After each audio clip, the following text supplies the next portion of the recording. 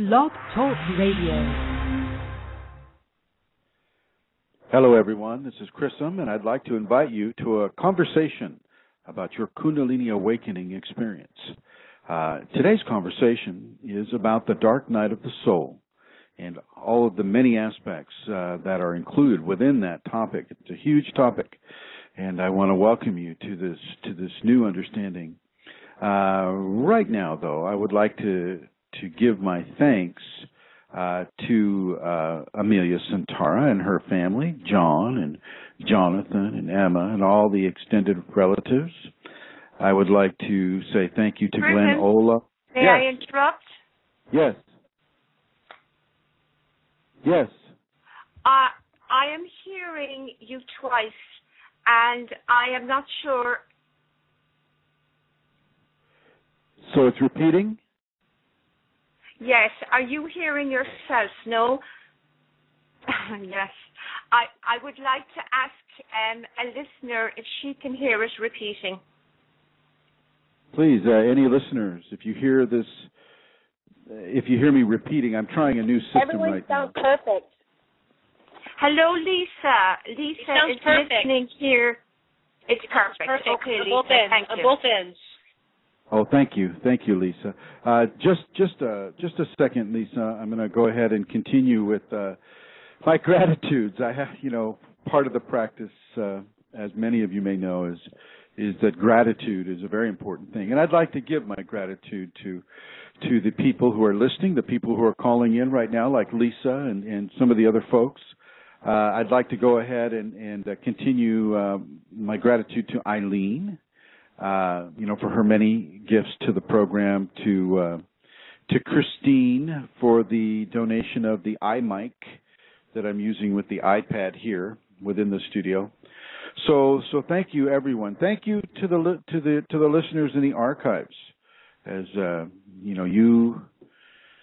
you can come back to this anytime you wish, and that includes those who are calling in right now. The archives are there for you. You listen to it as much as you like and download it onto your iTunes or anything like that as well if you like to take this with you on the road.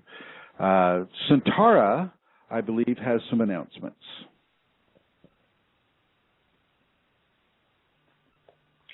Hello, Chrism, and apologies for that. Actually, it was on my end here. So the first announcement that I would like to make is that there is going to be a Kundalini seminar in Ireland. It's a European seminar, and it has been held in Ireland, in County Dublin. I would like to tell you a little bit about it. It is happening on October the 18th, 19th and 20th. It begins on the Friday night at 7 p.m., and it runs right through until Sunday at 4 p.m. Chrism is visiting Europe as a guest, and on his way to Europe, he is stopping over in Dublin. So this is a wonderful opportunity for people who are living in Ireland or living in any part of Europe, really, or in the United Kingdom, to come and visit Dublin and visit Chrism for this weekend. Flights into Dublin are extremely good value if you use some of the low-cost airlines such as Ryanair, and I know you can fly in there from the UK for about £40. And I think it's around €50 return from a lot of places in Europe. The venue of where it's going to be is very exciting because it's only 30 minutes from Dublin Airport, yet it is a rural setting. The location is right overlooking the famous UNESCO sites of Newgrange, Noth and Doth. These are three very, very ancient sites. They're older than the Egyptian pyramids. They're megalithic passage tombs. And our venue is really right in the center of this. So a very, very ancient place, and it's going to be a wonderful venue. I'd like to give you the email address that you can write to if you'd like more information, or if you wanted any questions that you'd like to ask me. It is kundalinimatters@gmail.com. Or I also have a phone number, and it is an Irish prefix, so it's 00353 86 029 767. And I'll give you that again. It's 00353 86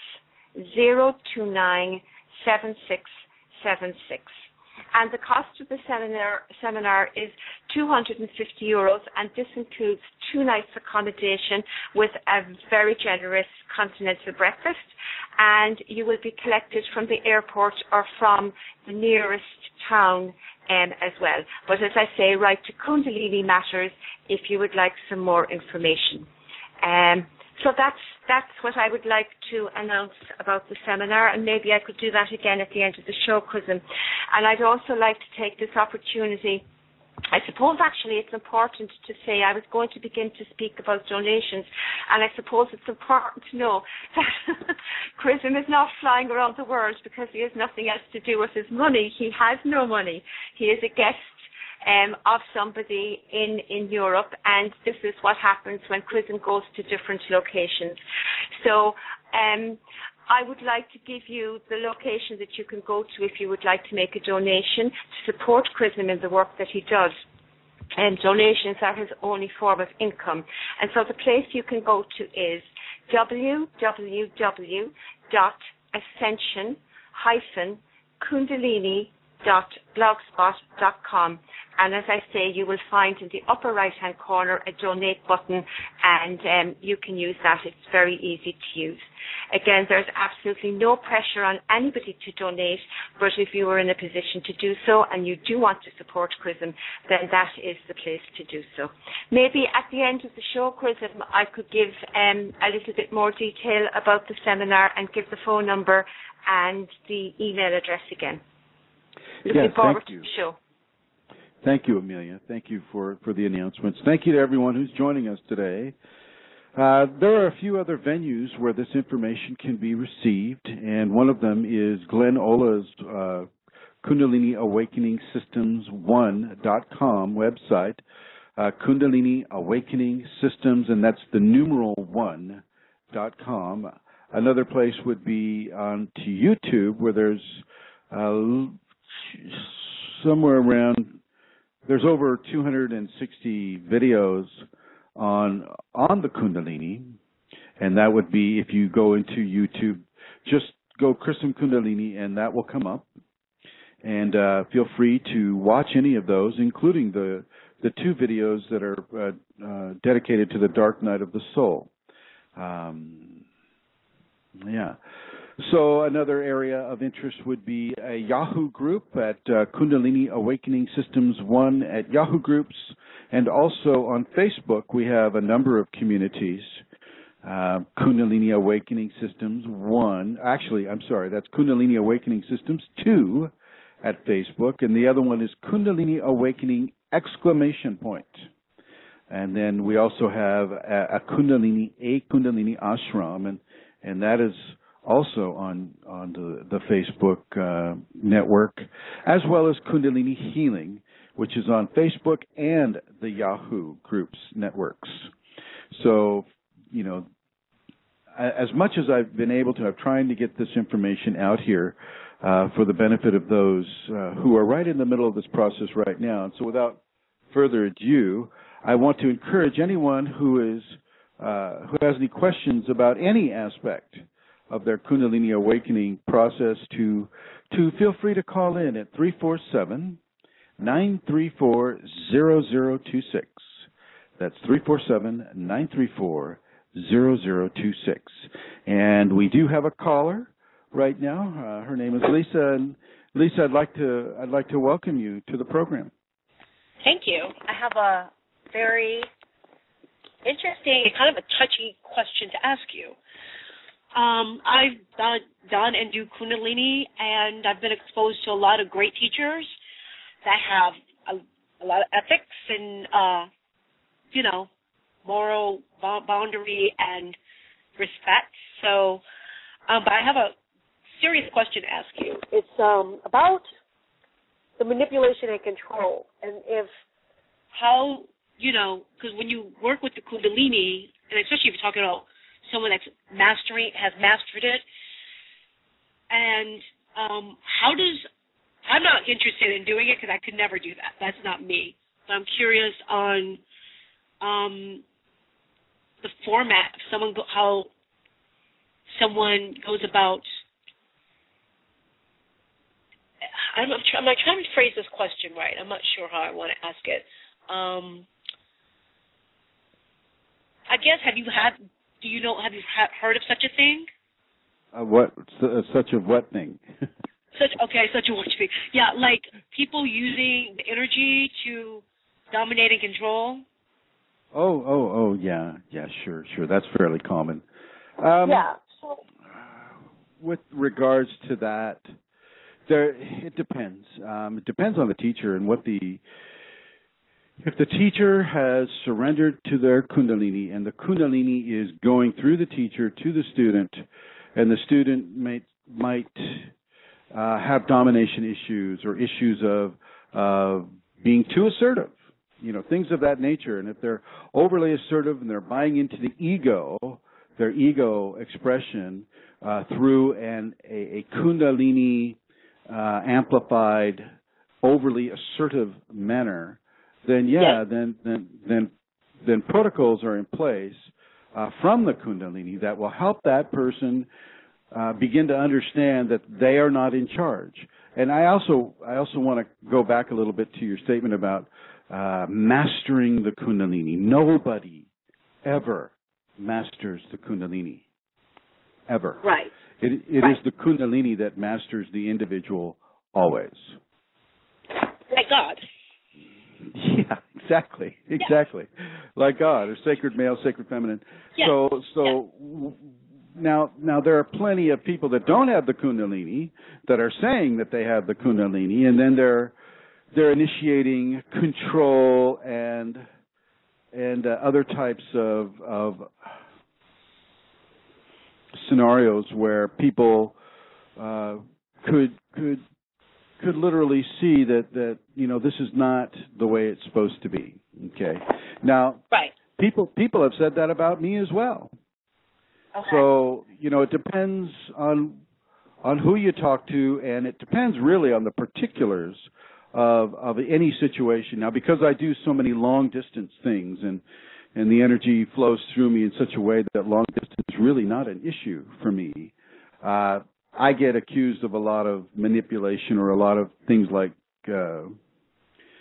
people see me in their dreams, and then, because the Kundalini uses me as a symbol in their dreams, therefore, I am now controlling their dreams in some way. Okay, which is not the case, but it is the case to how they're feeling about it. I can't just throw away what they're feeling. They're seeing me in a dream, and the dream Chrism is saying, okay, you got to do 90 push-ups or whatever, right?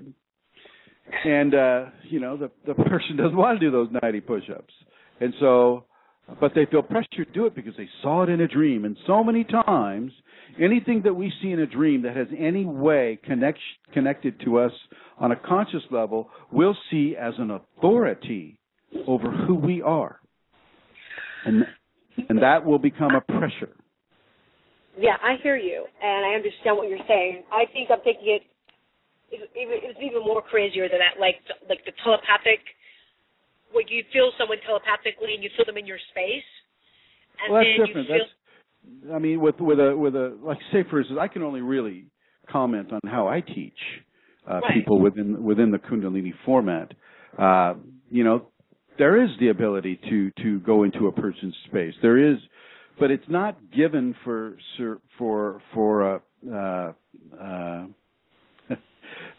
you don't play with this. This isn't anything that exactly. It's not a toy. Right. It's not a toy. It's a huge responsibility. Yes. And if people have the wrong perception of what you do, then you're in for a real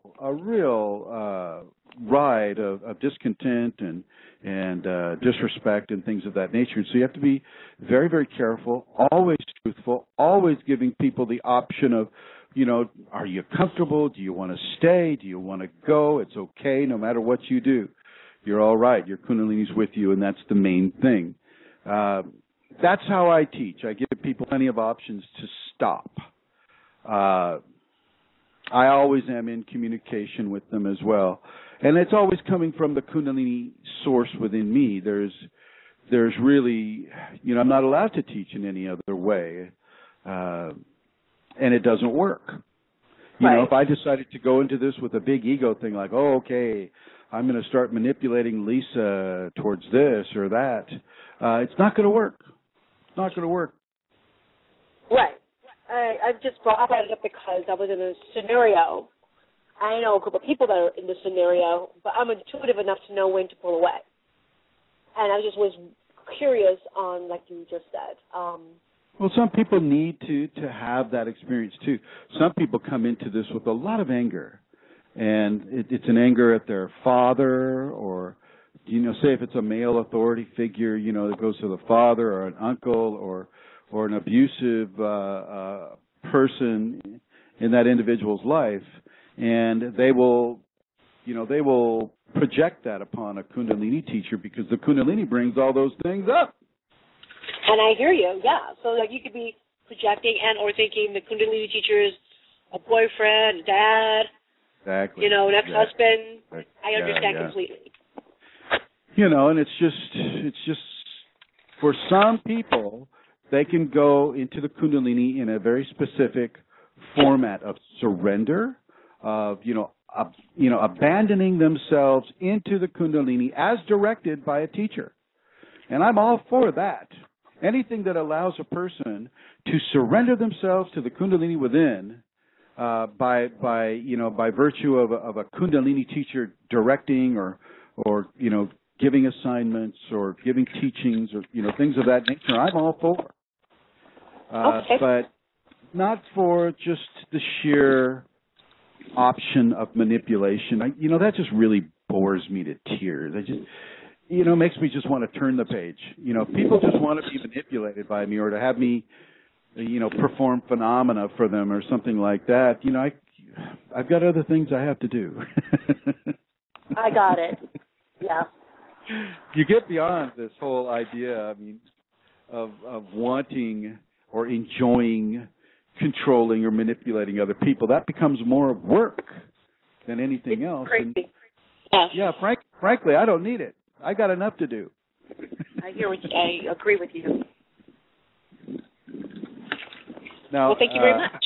Well, you're very welcome, Lisa, and thank you for calling in. And feel free to call in any other time, even during this show, if you develop any other questions.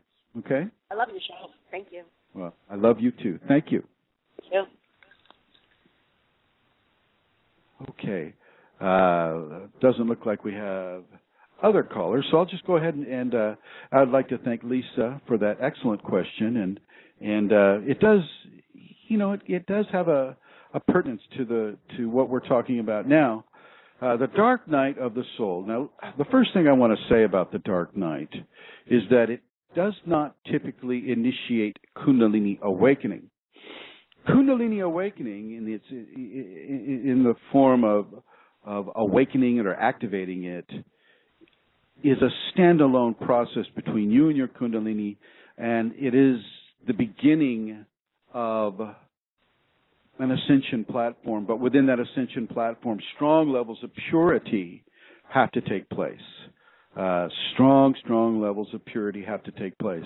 And within that purification process, certain levels of fear and terror and, the controlling elements of fear are explored and are basically pressed from us as we enter into the dark night of the souls. So I do want to say that a person can have a very, very strong karmic compulsion to go into the Kundalini, and one of those directives within that compulsion will be, severe difficulty within the initial aspects of the awakening. You won't know what it is, or all of a sudden you'll be out of your body, watching your body, seeing your body, thinking that you've died, or any number, that your tailbone starts to wag, or your spinal cord feels like there's something alive inside it, and is twisting you this way and that. I mean, these, if you're not cogent or understanding of the Kundalini, these can scare you to pieces, literally scare you right into a psychiatric treatment facility. And this is one of the reasons why I'm doing this radio show, and with Glenn Ola, we have that website, and the YouTube videos are out there. I'm certainly not saying anything bad about the psych wards, although I suppose there's some room for that, maybe a constructive criticism. But I'm trying to keep people out of the psych wards that have Kundalini. This world needs you, the Kundalini awakened, more than ever. Okay, so the initiatory process of Kundalini awakening is not the dark night, although it can seem as terrible as the dark night would ever be.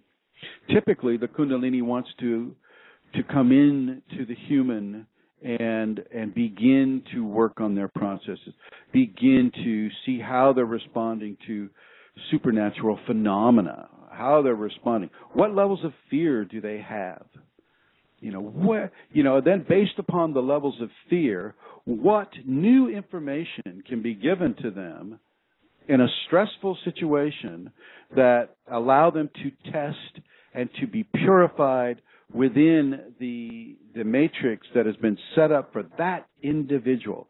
So that dark night of the soul for that individual is specifically custom designed for that one individual. And no dark night of the soul will be the same for anyone.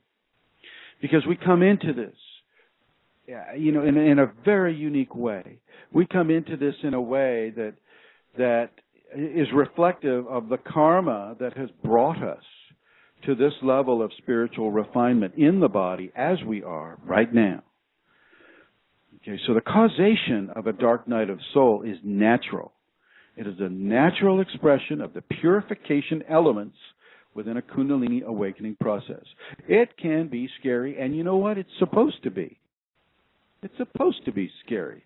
How can you tell how you respond to fear if you don't feel fear? Okay?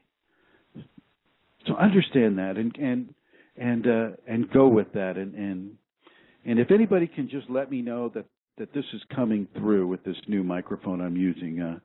Lisa, is it coming through again? Is it still coming through? I'm going to put you on here. There you go. Lisa? Lisa, are you there? No? Okay. Well, Eileen or somebody, Brandon, maybe you can call in and let me know that this is reaching outside. I feel it clicking on. It's coming through Chrism. Oh, it is? Okay. It's coming through because they're saying so in the chat room. Oh, thank you. Thank you, everyone in the chat room. Thank you very much. Okay, so Dark Night of the Soul will typically occur within 2 to 3 years of the initial activation and awakening sequence of the Kundalini within a body. That's just typical. Everybody's unique, and so it's going to come to them in the time that their Kundalini decides that it's time for them to have this. Not everybody has to have this. Not everyone does, but many, many, many people do. So many that it's this topic is very important, and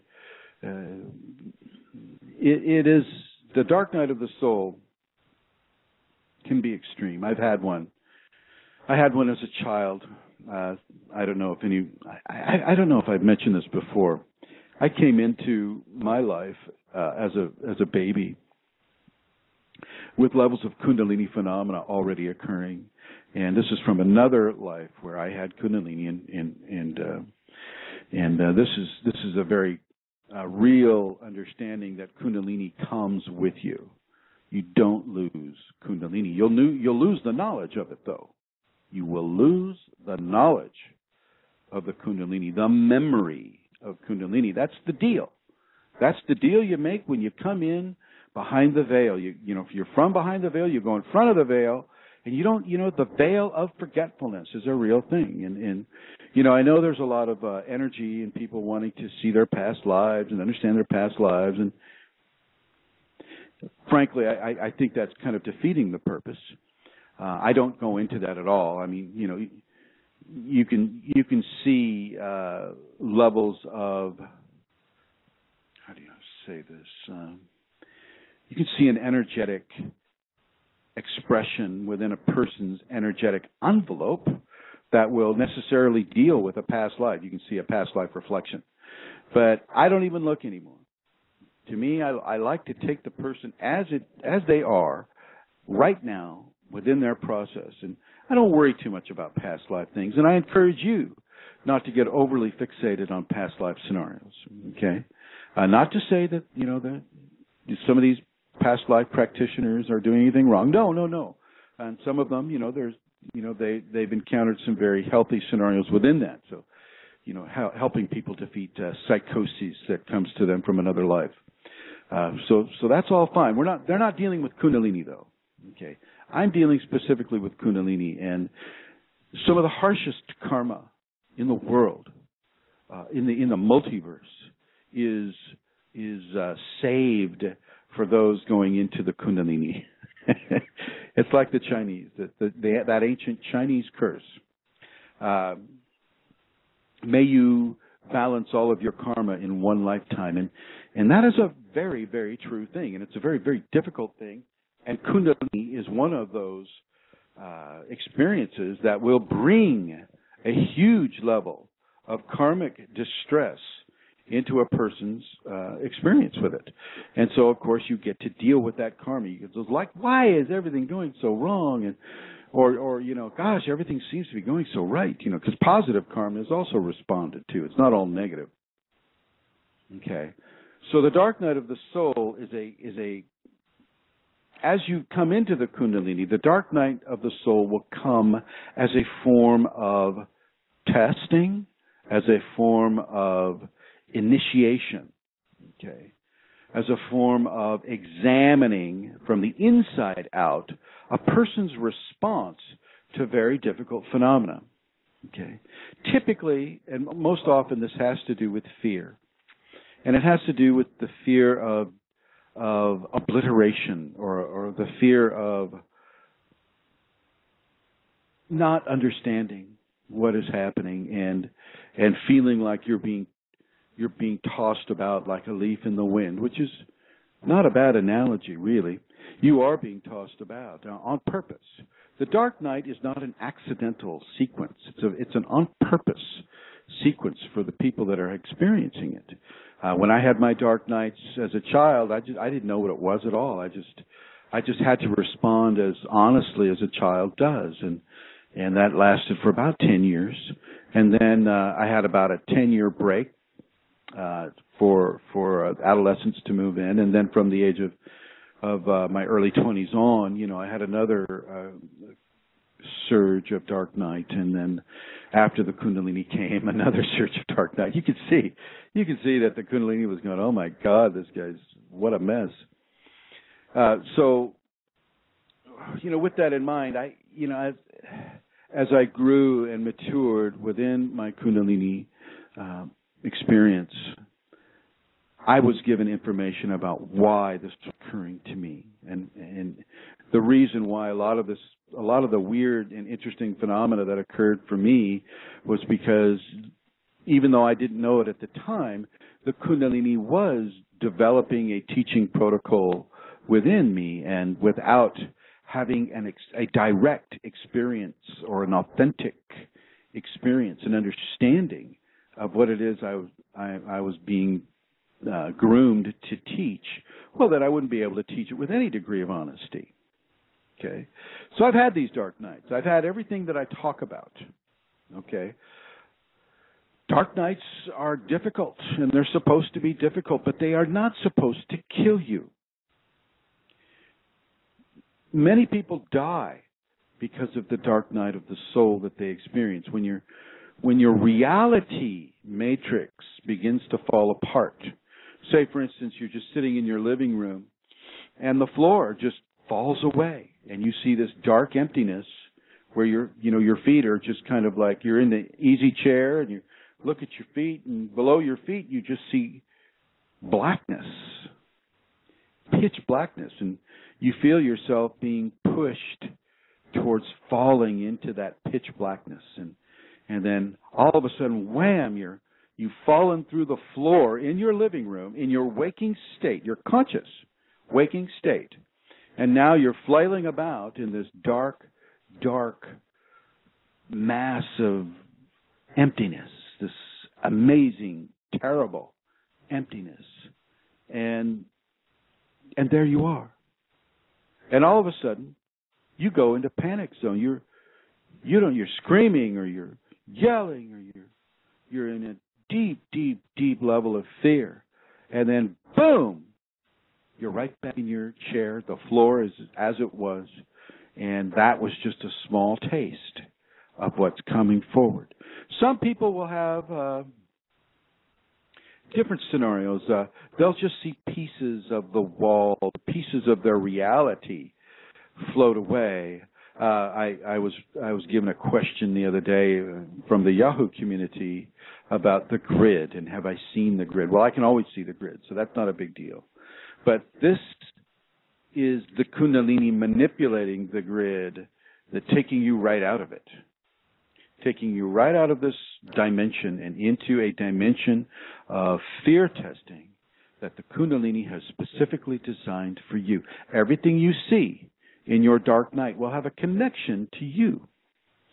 Every entity that you experience, every equation, every question, every kind of choice and decision or response to choices and decisions that you have within the dark night is supposed to be there. You are being tested, and it's not an accidental test. Sometimes you'll have entities that are present. And those entities are sent to once again test you. Some of them will be quite fearful. Fear-evoking. I mean, the Matrix has nothing with in comparison with what the Kundalini can bring to you. And once again, I'm going to say, accept the dark night. Accept it for what it is. Know that this is what it is. Now, some of you who are listening to this may not have to have a dark night because you're following the safety protocols, or you're a private student of mine, or you're doing, you're following those safeties, and whether it's the safeties that I wrote, but it's some aspect of the safeties. You're being very tolerant. You're being very forgiveness. You're being very gracious. You're being very helpful. You're being very loving all the time. Okay. This typically won't trigger a dark night of the soul experience right off the bat. Maybe later for the person. You have to remember that just as we can feel joy and bliss and love and all these beautiful, beautiful love-based emotions, so do part of us encapsulate the emotions of hatred and darkness and anger and violence, revenge, and grudges, and things of that nature. Those are the aspects that need to be balanced out of the equation. You can keep the love and the bliss and the joy and the forgiveness and the honesty and the truth and the surrender and all of these things. You keep those. Those are the rungs of the ladder towards your ascension. But the other parts, they are still important, and they are just as important as the positivity. Yet what they are is they're giving you an opportunity to free yourself from the biological, societal, enforced slavery to some of the hurtful natures that we have in our society now. We foment a lot of difficulties for people in our society, Western society. I'm just going to go with United States of America, 2013, September 11. At this point, we're fomenting a lot of negativity towards to many different countries, not just one in the Mideast. But we're fomenting levels of control and levels of hurt that a Kundalini person growing up in this society can begin to receive as a level of programming. So if you're a child right now and you're buying all the videos, the blood and guts videos and all of those things, well, that is a programming level that if you have the Kundalini later on, you're going to have to get it balanced. You're going to have to balance out the programming of your society. Also balancing out the programming of your parents. Parents are wonderful, wonderful, wonderful sources of fear and love. Lots of love, lots of beautiful love, but also lots of fear and lots of their own programming that they received as a child growing up and so on and so forth. The person with the Kundalini gets to begin to purify those natures, purify those experiences and those teachings and that programming. And when in that purification process, you get to release those processes. But some processes go deeper than our conscious mind can retrieve. Some processes go into our past lives, and once again, we're not allowed to remember those. Okay? Sometimes you do a little bit, but for the most part, you don't get to remember too much of them. And as that occurs, that's an invitation for a dark night. Dark nights will typically begin to take one out of their zone of comfort with regards to what reality truly is. If you start to see your floor dissolve beneath your feet and into darkness, into blackness, well, you can begin to understand that this is going to impact your waking consciousness. This is going to really, really place you in a very, very difficult, fearful situation. But you know this now, you see. You know this now. You have the information. I have gone through 3 dark nights. I know how they are. They can come over and over and over again. Typically, though, you only get one. Typically. The only reason I had to have so many is because, I didn't know what it was, and I was resisting, and I had to suffer a lot before I could get to where I am now. You don't have to. You do not have to suffer the way I did. This is why you hardly hear anything of my process. I really, really resist telling anybody about the difficulties of my process because it doesn't apply to them. It does not apply to everyone.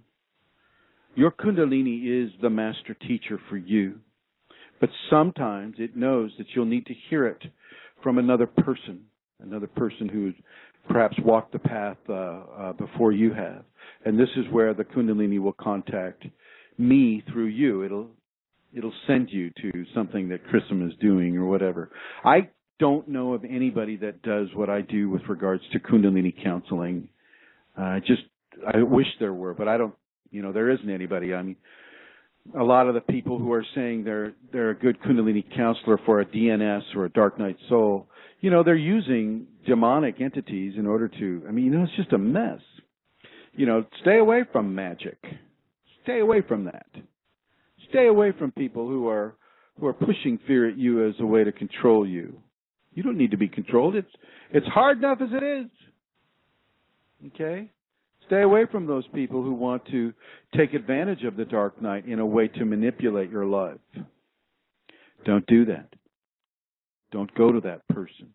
As Lisa said, she has a high degree of intuition. Well, use your intuition. Be open to what your intuition is telling you. Not in a fearful way, but just in a way it's like, okay, is this person appropriate for me? That's a question that doesn't have any fear in it at all. It's all a degree of appropriateness. Is it appropriate? Or is that person appropriate? So within that context, I want to bring you into a DNS. The person may or may not know that they have Kundalini. If they don't know they have Kundalini and they're having a very difficult DNS, they may just kill themselves. It's fairly common. This is how we lose, this is how we lose 33% of the people that come into Kundalini. Now, of course, the Divine knows all, and that suicide is forgiven. and they will come back, and they will get to have the Kundalini again, and they will get to try again, because we are all striving. We are all striving to evolve. Okay, forgiveness is a very real, tangible thing, and you are also forgiven for whatever intransigence you may develop. You are forgiven for it. A Kundalini person that has the DNS and then commits suicide, well, okay, they have more fears to work on, and the next life will be, a good dose of those fears that they can continue to work on. I don't want how do I say this?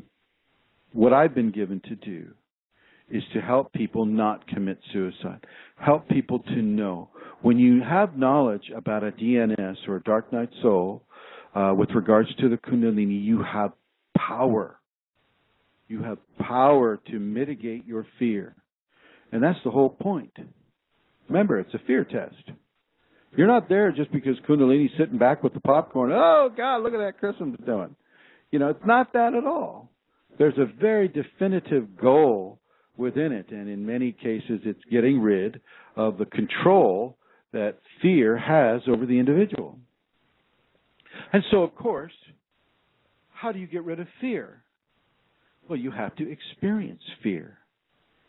It has to take you over, and you have to be given an experience that is so amazing to you, and in some cases so brutal to your sense of identity and your sense of reality, that fear is not far away. It is easy to fall into fear, into these things. And so once the person falls into fear, then they are watched as to how they handle it.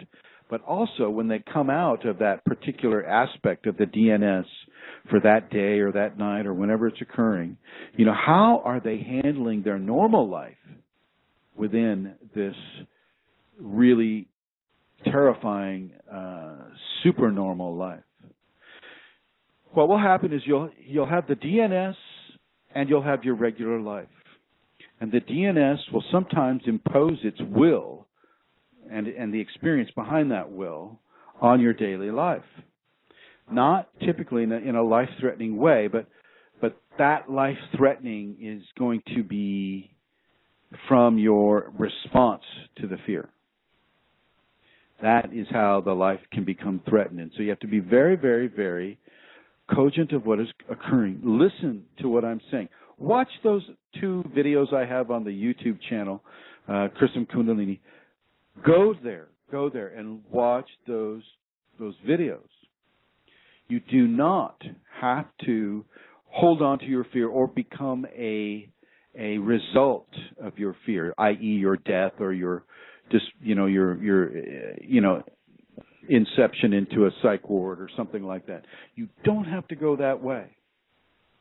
Okay, you are being tested with fear, and it's not anything that you cannot handle. You can handle this. Now, when the floor falls away and you're spinning in the darkness and there's nobody there, and you're being crunched by that amazing level of loneliness and absolute abyss darkness. You're out of time. You feel like you're there forever. Don't lose your trust in your Kundalini. Keep the trust in your Kundalini during any DNS as strong as you possibly can. If you have a teacher like me, then keep your trust in the Kundalini and your teacher. You fill your dark night with trust. You fill your dark night with surrender. You allow the dark night to do anything it wants to you. You're not afraid anymore. You have that confidence and the competence that comes with confidence. Okay? And eventually your dark night is going to shift into another area where it knows that you need to have fear and the fear needs to be balanced. But you'll go into that with the same thing, and you'll be able to begin to forgive the fears that are coming to you and the machinations of fear. So let's talk about the machinations of fear. Imagination of fear is the action of having a solid floor under your feet and then watching it dissolve. That is an activity that is designed to cause you fear. I'm going to suggest if you start seeing that floor open up under your feet, jump in. Don't be afraid of the DNS. It's a purification process. So allow yourself to experience the blackness, the void. People hate the void. Well, I kind of like it, I'll be honest with you. There's a lot of punches in the void. But you can't see it until you've developed the senses that allow you to see it. So for you, it's this dark, scary, frightening abyss of loneliness and mortal danger and fear and terrifying and all of these things. And it is all those things. Believe me, it is absolutely all those things. And some of the entities that you may encounter while you're there are, once again, they're custom designed to scare you. And so, of course, they will scare you. But this knowledge that I'm giving to you is also custom designed for you by the Kundalini. My Kundalini knows you. There is nothing that it does not know. And so it knows you. It knows you're having this. It knows that you are ready to have information. Society in the Western societies of this world are ready to have this information, or I wouldn't be allowed to give it to you. My mouth would freeze up. My vocal cords would freeze up. The Kundalini would not let me speak.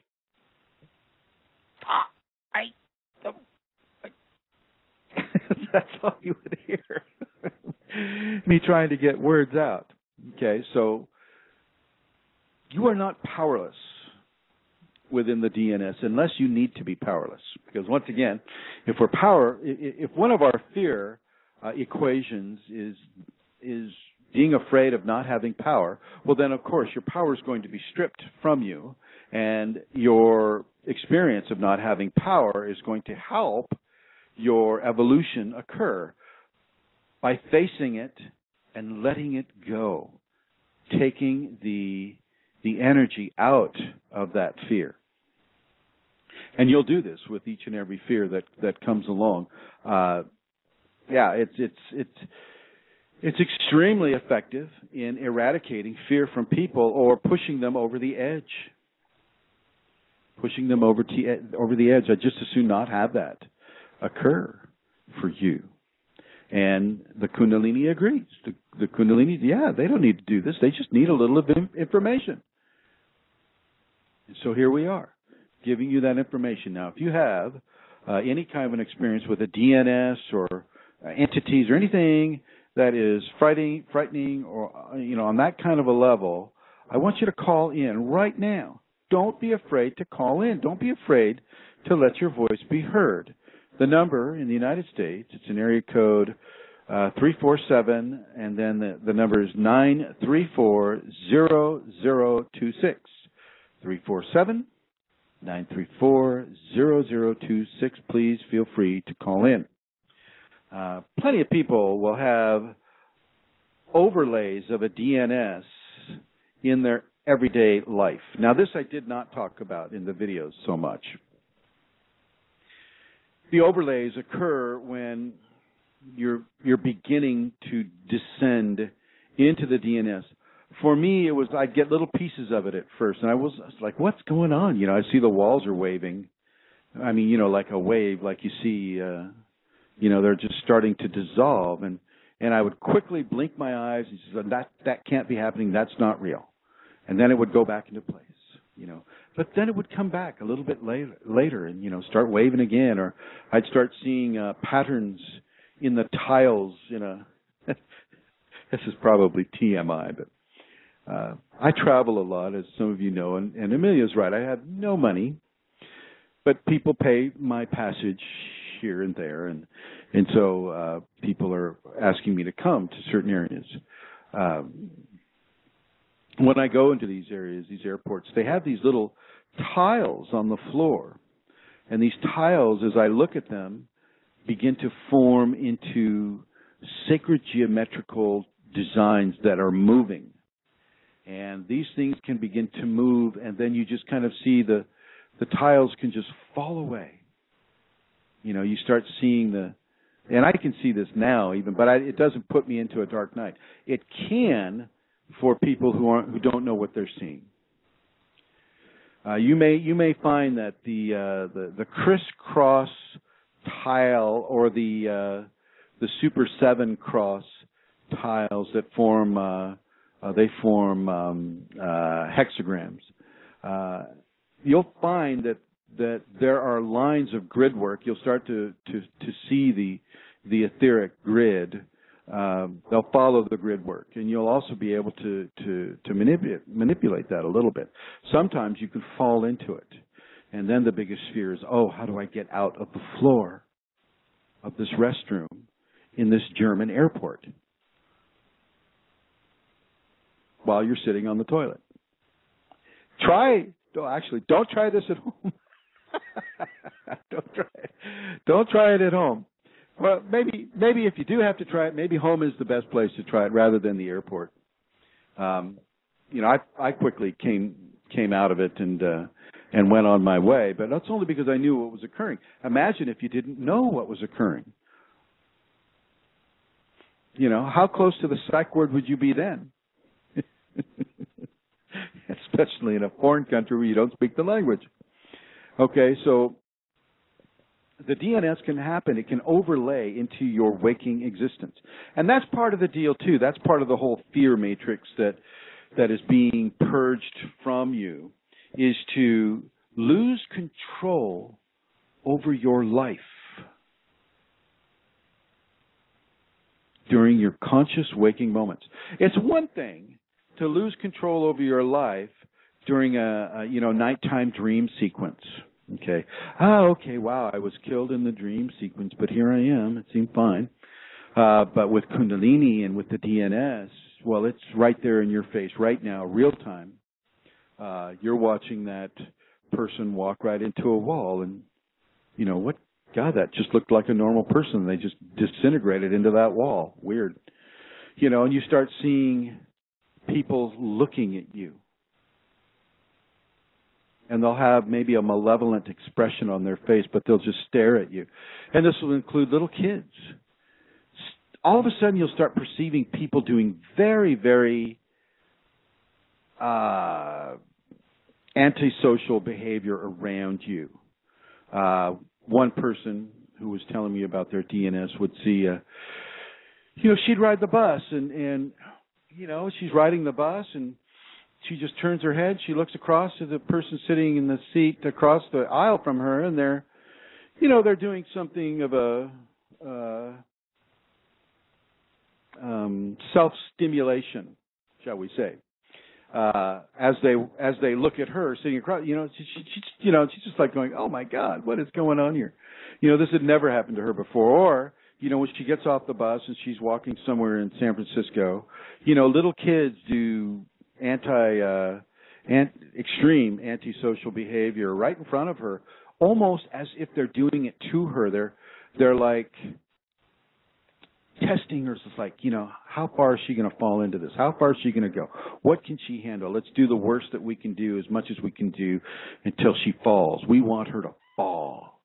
That seems to be the ideology of the entities that are there. And, and of course, this person, is in a very sensitive stage of her development. And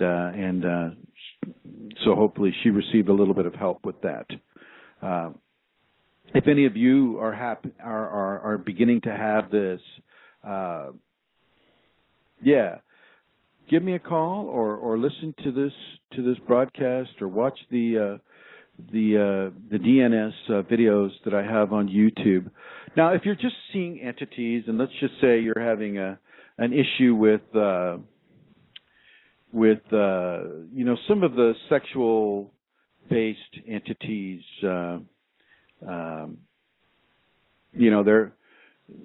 they're there basically to drain as much life force from you as they can get away with at any single point in time. This is not so much a DNS. This is more of a teaching for you to protect your space. And so if any of you are having that who are listening, don't worry so much about incubus or succubus or any of those things. You can control how much of their stimulation upon you that you need in order to get away or in order to help them be disinterested in you. Their whole purpose is to feed off of you, just like any kind of a parasite. They just feed off of you energetically. It's the same thing as a mosquito. And I want you to treat them like a mosquito. They are not in control of you. You are in control of you, especially during the DNS. You are in control of how you respond to every phenomenal aspect that occurs to you in the DNS. Okay? You don't have to be afraid. It is not a rule. The rule is you have to experience it. If it's happening to you, then you have to experience it. Doesn't happen to everybody. Not everybody gets Kriyas. Not everybody sees entities. Not everybody has everybody else's phenomena with the Kundalini, and that includes the dark night of the soul. Not everybody gets one, and then not everybody gets one in the same way as I mentioned earlier. So know this and understand this and begin. If you're having this now and you're just too shy to call up, and that's fine, you take this information with you into the next sequence of your DNS. And don't you listen to anything that is advocating fear in your experience. Yeah, you'll have some discarnate entity, some little being or some big demonic type being that's like, yes, you will be afraid. And don't listen to that Chrism guy. You don't know anything. You just laugh. It's like, no, I will not be afraid. Stand up for yourself. Do not let yourself be controlled by fear. Because if you let it, it will control you. And it can end you. And we don't want that to happen. Kundalini people are not that common. We need to keep as much of you on this earth, on this planet, as we can to balance out some of the real negativity that is happening here on this planet. Okay? You are very, very, very important people, VIPs. You are KVIPs. And understand that and accept that about yourself. You do not need to be afraid of a dark night of the soul. You need to understand that this is what it is, that you're in the middle of it, and it's okay. Let the fears go. Forgive the fears. Forgive yourself. Forgive the Kundalini. Trust the Kundalini. It may have to show you the worst of the worst that you've ever experienced. It may have to show you certain elements of karmic experience that you've never had in this lifetime, that you don't really feel connected to, but you may have to experience it because it is still with you from another lifetime. Remember, karma doesn't go away just because we're not familiar with it or we don't accept it as a possibility. Karma just goes, oh, okay, they don't accept it as a possibility. Well, okay, we'll just go on and help them with their karma anyway. You know, reincarnation was removed from some belief systems like Christianity early on. Early on, reincarnation was removed from the knowledge stream in the Council of Nicaea in the 5th century. So, you know, it has been there. It has been there. But people have decided that they want to have more control over the levels of fear and reality that people experience so that they can, you know, as Lisa mentioned, manipulate them. I'm saying don't go there. If you don't fear, then you're not manipulative. You can't be manipulated. If you're not afraid, then what can they do? What can anything do? And if you're not afraid, therefore you have reached a level of Kundalini that embraces the fearlessness and the trust that a person needs in order to go further into the Kundalini, beyond a DNS, There's lots of phenomena and lots of things to experience after a dark night soul sequence. Okay? If you have a lot of fear. Now, I'm speaking to the women right now. In our culture, in the Western Europe, United States, Australia, Mexico, typically women, because of the level of strength or self-confidence that they may or may not have, are prone to having episodes of fear, perhaps more so than your typical man. Fear of molestation, fear of rape, fear of being taken advantage of, fear of being brutalized, or in some way experiencing difficulties just because you're a woman. Well, you know what? You are just as strong spiritually and energetically, and even more so than any human male. And within a Kundalini context, you have no reason to fear because you have the divine behind you, helping you to balance away your fears, to purge away your fears. Okay? For the men,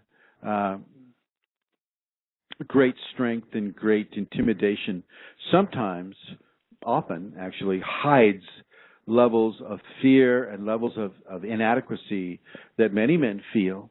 You know, they know that, oh, well, I'm a man, I'm supposed to be this, and that. I'm supposed to be, a strong man. I'm supposed to be brave and courageous and give my life for anybody who might be in distress. That's kind of what we're trained as children when we watch Popeye or we watch Superman or any of those cartoons that we bonded with as children. And those psychological programs have residue within our current conscious expression.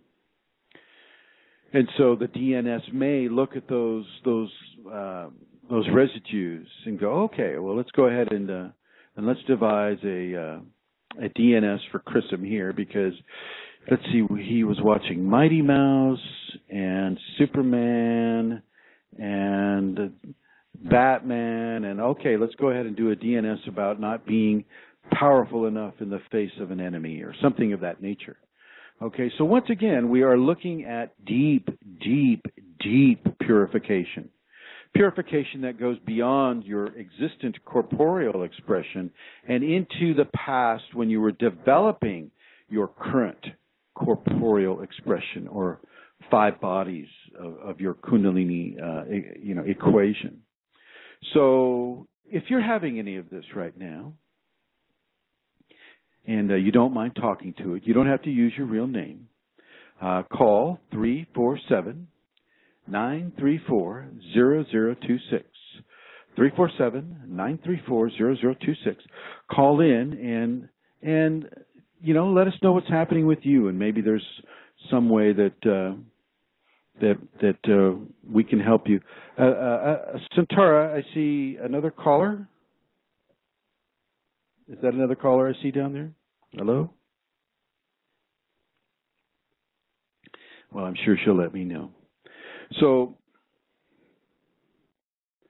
one of the aspects of the DNS is typically entities, and they'll come in, demonic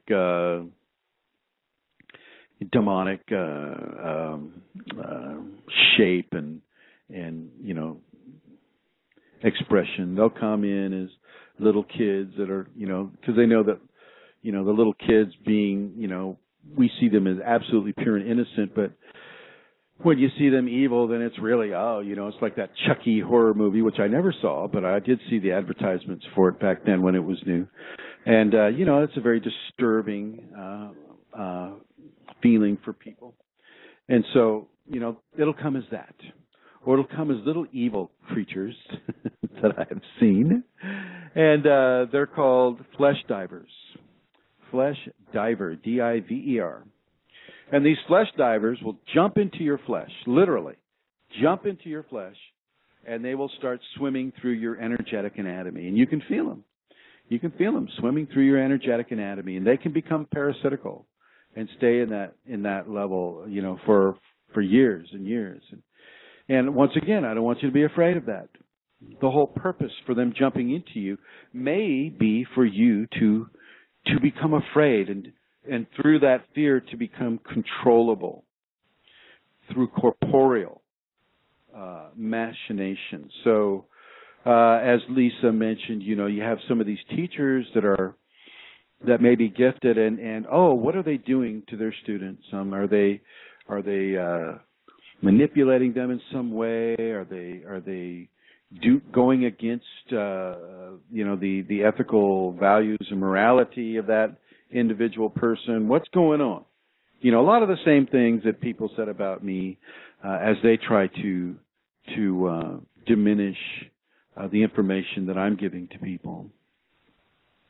No matter what they do, the Kundalini will shine forth. The Kundalini will shine forth, and it has total mastery over this physical realm. Total mastery. It can lose posts. It can take stuff right off of the web. It can just crash things. I mean, it has total mastery. Divinity has mastery over the physical plane. And you need to understand that. And you need to understand that Kundalini is the extension of the divine into your body. You're literally being touched by God. You're being touched by God. And within that touch, there are certain purification protocols that need to be given so that as you're touched by God, the power of the touch from God does not destroy you. And it can. It can be way too much. Way too much.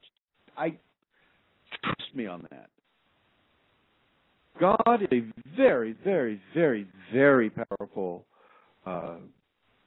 source of this force, and to have it touching you within a Kundalini context means that it's touching you very, very, very softly, but it's preparing you to receive more and more and more that energy. That's what the Kundalini is all about. It builds, with the chakra system, it builds a bridge between the mundane physical plane and the divine supernormal plane. Okay? It skips right over the astral and the mental and the causative planes. It goes basically from zero to divinity. Now, you'll still, of course, get to visit certain areas of the astral and the mental and the causal planes. But here, within the context, it's very much like Huna. Like what the Huna people in Hawaii understand, the high self being the Amakua, which is both male and female, and so it's split at the top. It's like a Y at the top, and the trunk of the Y is you, and then the two parts of the Y that branch out are the sacred male and the sacred female, or the Amakua within the Huna format. The Huna format represents 3 levels of consciousness: the Unihili, which is the ego or the small self; the Uhane, which is the adult person, the higher mental functioning person; and the Amakua, which is what the Uhane wants to become. The Uhane is what the Unihipili wants to become, and I'm sure this is clear as mud right now. My information about Huna comes from Max Freedom Long, and he's the only one that I will suggest you take any information about Huna from. And that includes the people that are selling his books. They are clueless. They do not know what Max Freedom Long was saying. They just kind of turned it into a money-making thing. So you just go with the initial read on Max Freedom Long's understandings of Huna, and let Max Freedom Long explain this to you. He does it in a very, very gifted way. He's passed, but his words shine brightly in our current expression. Max Freedom Long did a very, very great service, not only for anybody expressing an interest in Huna, but also for the Hawaiian people and for the integration of humanity on those islands. Okay, so Huna. One of the main reasons I mentioned Huna is the uhane, the middle self, is not allowed to communicate directly with the kundalini or the amakua. It must go through the small self. So if you look at it, if you write amakua, uhane, unihipili on a piece of paper, a J develops. So the J is the uhane going through the small self, the unihipili, in order to communicate with the high self, amakua.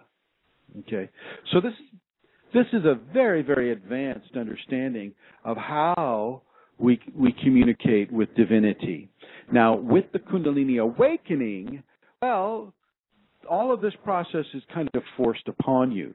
The DNS is as much a refinement of the ego and its fears as it is of the emotional body or the mental body or the physical body and their fears. Okay, because the ego anatomy asserts itself into various places in the other four bodies of expression. And so when you have the DNS and you have this extreme purification take place, the DNS will probably draw its agenda for you from your ego insertion into the other four bodies. So, mentally, what is the ego? Where are the fear issues in the mental body that the ego has produced? Or where are the fear issues in the emotional body that the ego has produced? Being abandoned or being, having a spouse leave you or being the person that has to do the leaving and all of these things have very, very, very tangible experience within a DNS. During your DNS, as you're just wriggling out there in the deep black, the abyss, a feeling of tremendous abandonment may come to you, and this will be something that's given to you directly from the Kundalini. You'll feel lost. You'll feel timeless. You'll feel abandoned forever, and you're just turning and torquing, or you're just sitting, and there's nothing. There's no body. There's no you. There's no light. There's no substance. There's nothing. You talk about solitary confinement. Okay, it's a pretty rough deal. It's a pretty rough deal. But as you're having this, once again, I will say, trust your Kundalini process, especially when you're being tested this way. Get rid of your fears as best you can. Go out of your way to get rid of the fear. Make it a priority. Test yourself. Give yourself your own little dark night soul. Okay? Look at what the Kundalini is trying to bring up karmically for you and engage the Kundalini with getting rid of that karma, forgiving that karma. You can do a lot if you just know what's going on, and our society does not support that knowledge. I wish it did. The fact that I'm even allowed to say this and that I haven't been jerked off the web or I haven't been, slapped for giving these Kundalini teachings is great, but I'm fairly unknown as well, and so who knows what may happen down the way. But if anything like this happens down the way, what will I do? I will trust my Kundalini. I trust that divine source within me, as I'm suggesting that you also trust the divine source within you. Okay. So if you're having any questions about this or any other subject within the Kundalini Awakening experience, please call in 347-934-0026.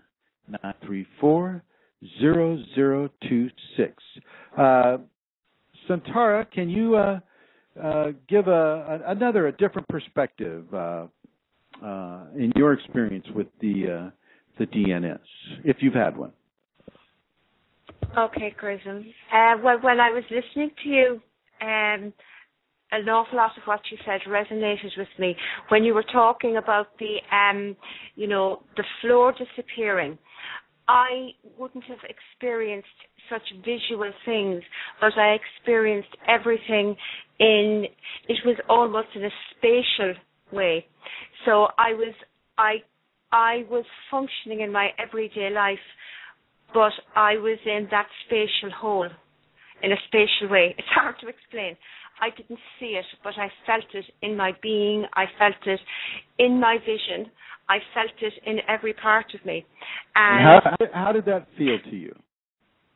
I mean, even as I say it, and I can remember the terror that it was, because I was so on my own with it. It was so not part of what I knew I should, in inverted commas, be feeling. It was just not reality. And other things used to happen as well. There would be sounds and things like that I would hear, that nobody else would hear. And there were times when I was absolutely terrified, and I would have had panic attacks. Fear was huge for me. I didn't know at that stage that I was in a Kundalini activation sort of a thing was going on for me. Later, when I did begin to realize that, when I had my awakening event and when I began to see things visually. Now, I also had things happen at night. I mean, it was all about fear. And it was all about the fear controlling me and, me allowing and not allowing that as I struggled. I mean, I often look back at it, Chrism, and I think, oh, if only I had met you or had your teachings then. But I realize now that's not the way it was to be for me, because I really understand fear. And I understand when you say that understanding it, I had to know that, I think, on some level before I could not feel fear, if that makes sense. Am I making sense? Yes. Yes. Yeah. So I mean, the thing about the Dark Night Soul is that it passes. Like when I then came to understand, to meet the void, that was probably when things completely, I mean, that was very fearful for me as well. But it turned out as I went through it, and with your teachings too, and it turned out that the void isn't what I thought it was at all. And it doesn't go away, and it's sort of with me all the time, and it's okay. It's like an extension of, I mean, it's actually so okay. I can't put words on it more than that. The void is fairly cool, I have to admit. But once again, like you, I didn't see it that way when I first got into it. It was just a scary thing. It's unknown, and it's unexplained unknown. It's not, nobody's there going, okay, Chrism, now we're going to put you into your dark night of the soul. And here's the void. There's nothing like that. So you have to really, there was nothing like that. We are having that now, though. People are receiving that information now. So this is the time. There's so many sensations. It's like you're experiencing for real what is not, but it is not. It's very hard to explain, but it's kind of incomprehensible on some ways, I agree. But it's a wonderful once the fear goes, and once you surrender to the Kundalini and to what has been shown and experienced, the solitary aspect of it and everything, the fact that there are no reference points, all of these things become amazingly okay. Yeah. Anyway. Yeah, there's a real thank you, Centaura. There's a real positive upswing connected to the DNS that, as it begins to resolve itself within you, or you begin to resolve itself within you, i.e. taking your fear or reprioritizing what it is you choose to be afraid of, you begin to open up to the areas of the abyss that is just beautiful, just gorgeous. I have been taken in certain ways. When I started doing astral projection back, feels like 1,000 years ago, back in the early pre-Kundalini part of my process, well, I would be taken to certain areas that I needed experience from, and just that being taken, being literally taken through the abyss to a planet or to a place where I was to be given tests, it was just amazing to me.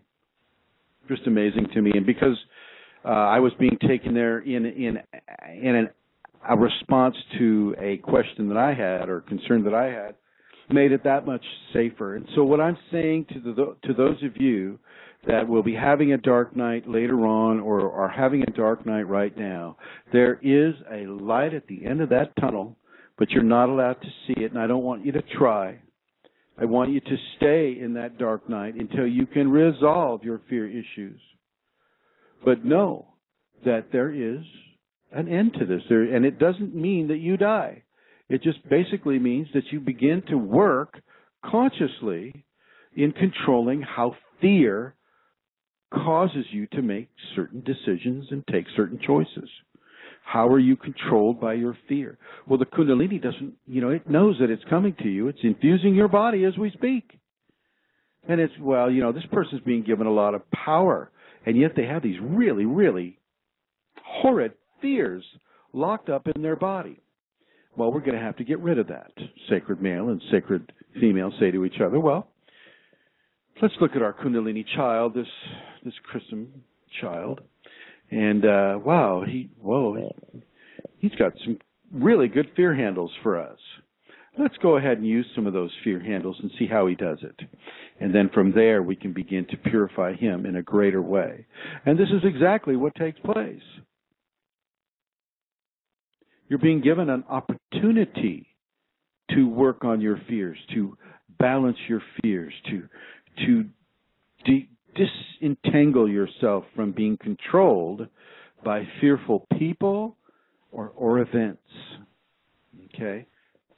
If you've been raped in your life, and it was a scary, scary thing, which it, most of the time would be, and this thing keeps coming back to haunt you and haunt you and haunt you, well, that may be part of your DNS protocol because you need to get it out of you. It doesn't mean that you don't have the experience. It just means that the experience no longer controls you.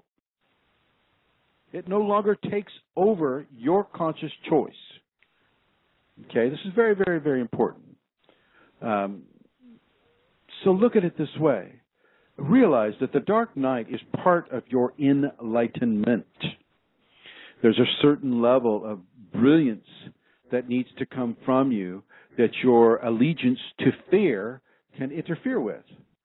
And I want you to take out that allegiance to your fear.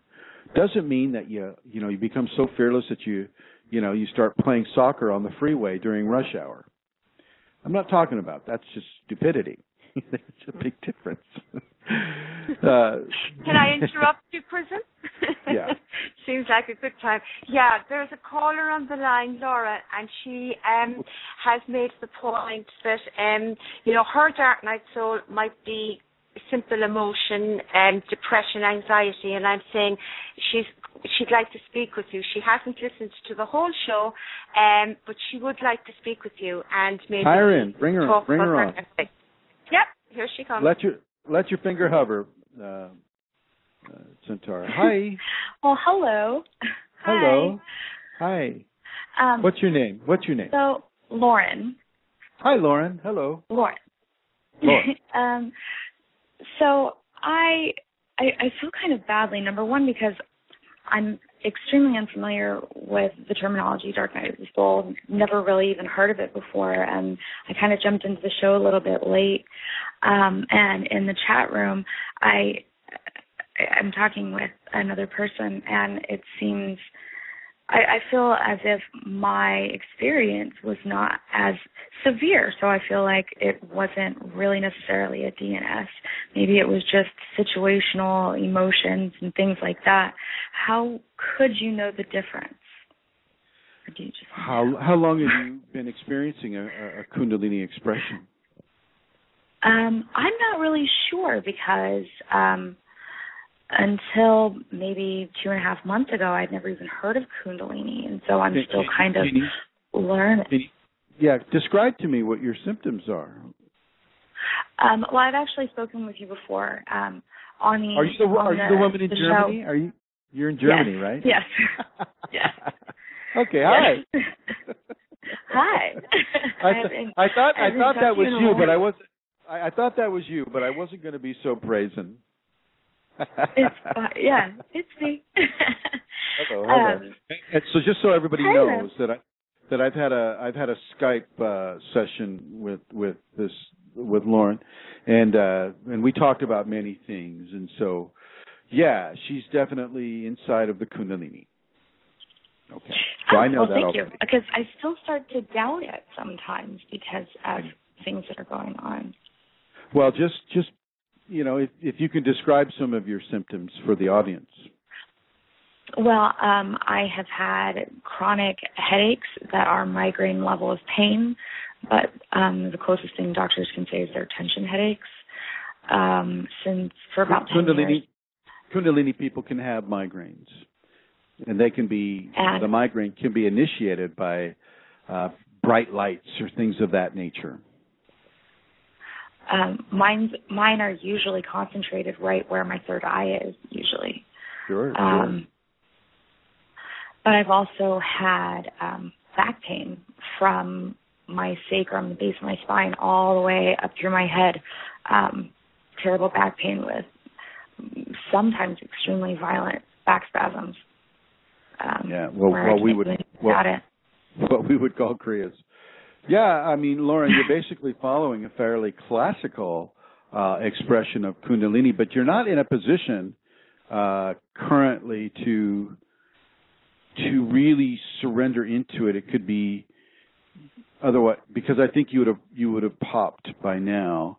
I think that there are some areas of your life, as we discussed, that need to change first so that your Kundalini can come full force within you. Right now, I think it's just biding its time and helping you to mitigate your current circumstances in a way that allow you to have this in a way that is free from, say, the psych ward, free from incorrect medical diagnoses or psychological diagnoses, things of that nature. Your pain in your spine will continue until you're able to manifest the changes in your life that need to be given, so that the freedom of the flow up the spine and out the top of the head can be given. This is what I was talking about at the beginning of the show, surprisingly. That I missed, of course. that the inception or the beginning activation of Kundalini often has very similar symptoms to what you're describing.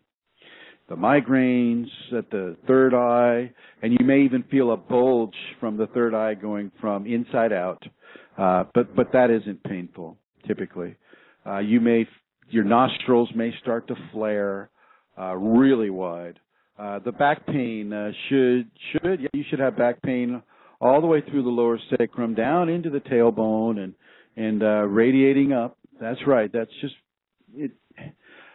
Don't resist it if you can. If you cannot resist it, or I know you're taking a lot of medications too, yeah? No, really? I'm not actually. You stopped. I actually took your advice.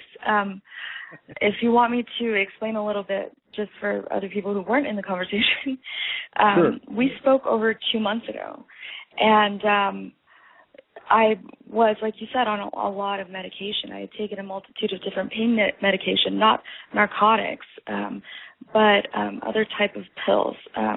Topamax was the worst one that I can remember of the pain pills. But I was on different anti-anxiety medicines, such as Klonopin or Xanax, and I was also on Prozac.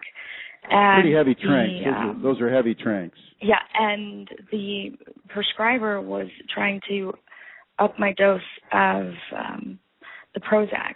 And that was right about the time that I had the conversations with you, and you were like, oh, you need to stop that. And I also was on Trazodone for sleep and that had just switched over from other things. So I've been on at a minimum of probably 10 to 15 different medications over the last year and a half. And after I spoke with you... Many of these are SSRIs. And because of the rechanneling effect of the SSR, selected serotonin reuptake inhibitors, that would cause you to have very, very severe headaches too, because the Kundalini won't let the pharmaceutical ignorant ideology reformat the channels in your brain. It will resist that, and that resistance will be painful. Yeah, absolutely, and that would explain why I have such a high tolerance and to medication, and also that it seems to metabolize through my system at a very, very rapid rate. And also Adderall. I've got to add the Adderall in there. And after I spoke with you, I had my best friend since we were 15 years old come and stay with me, and she's been a vegan for years. She's introduced dairy now into her diet, but she's traveled all over the world and just lived among the people. She's all about love. She's such like an earth child person.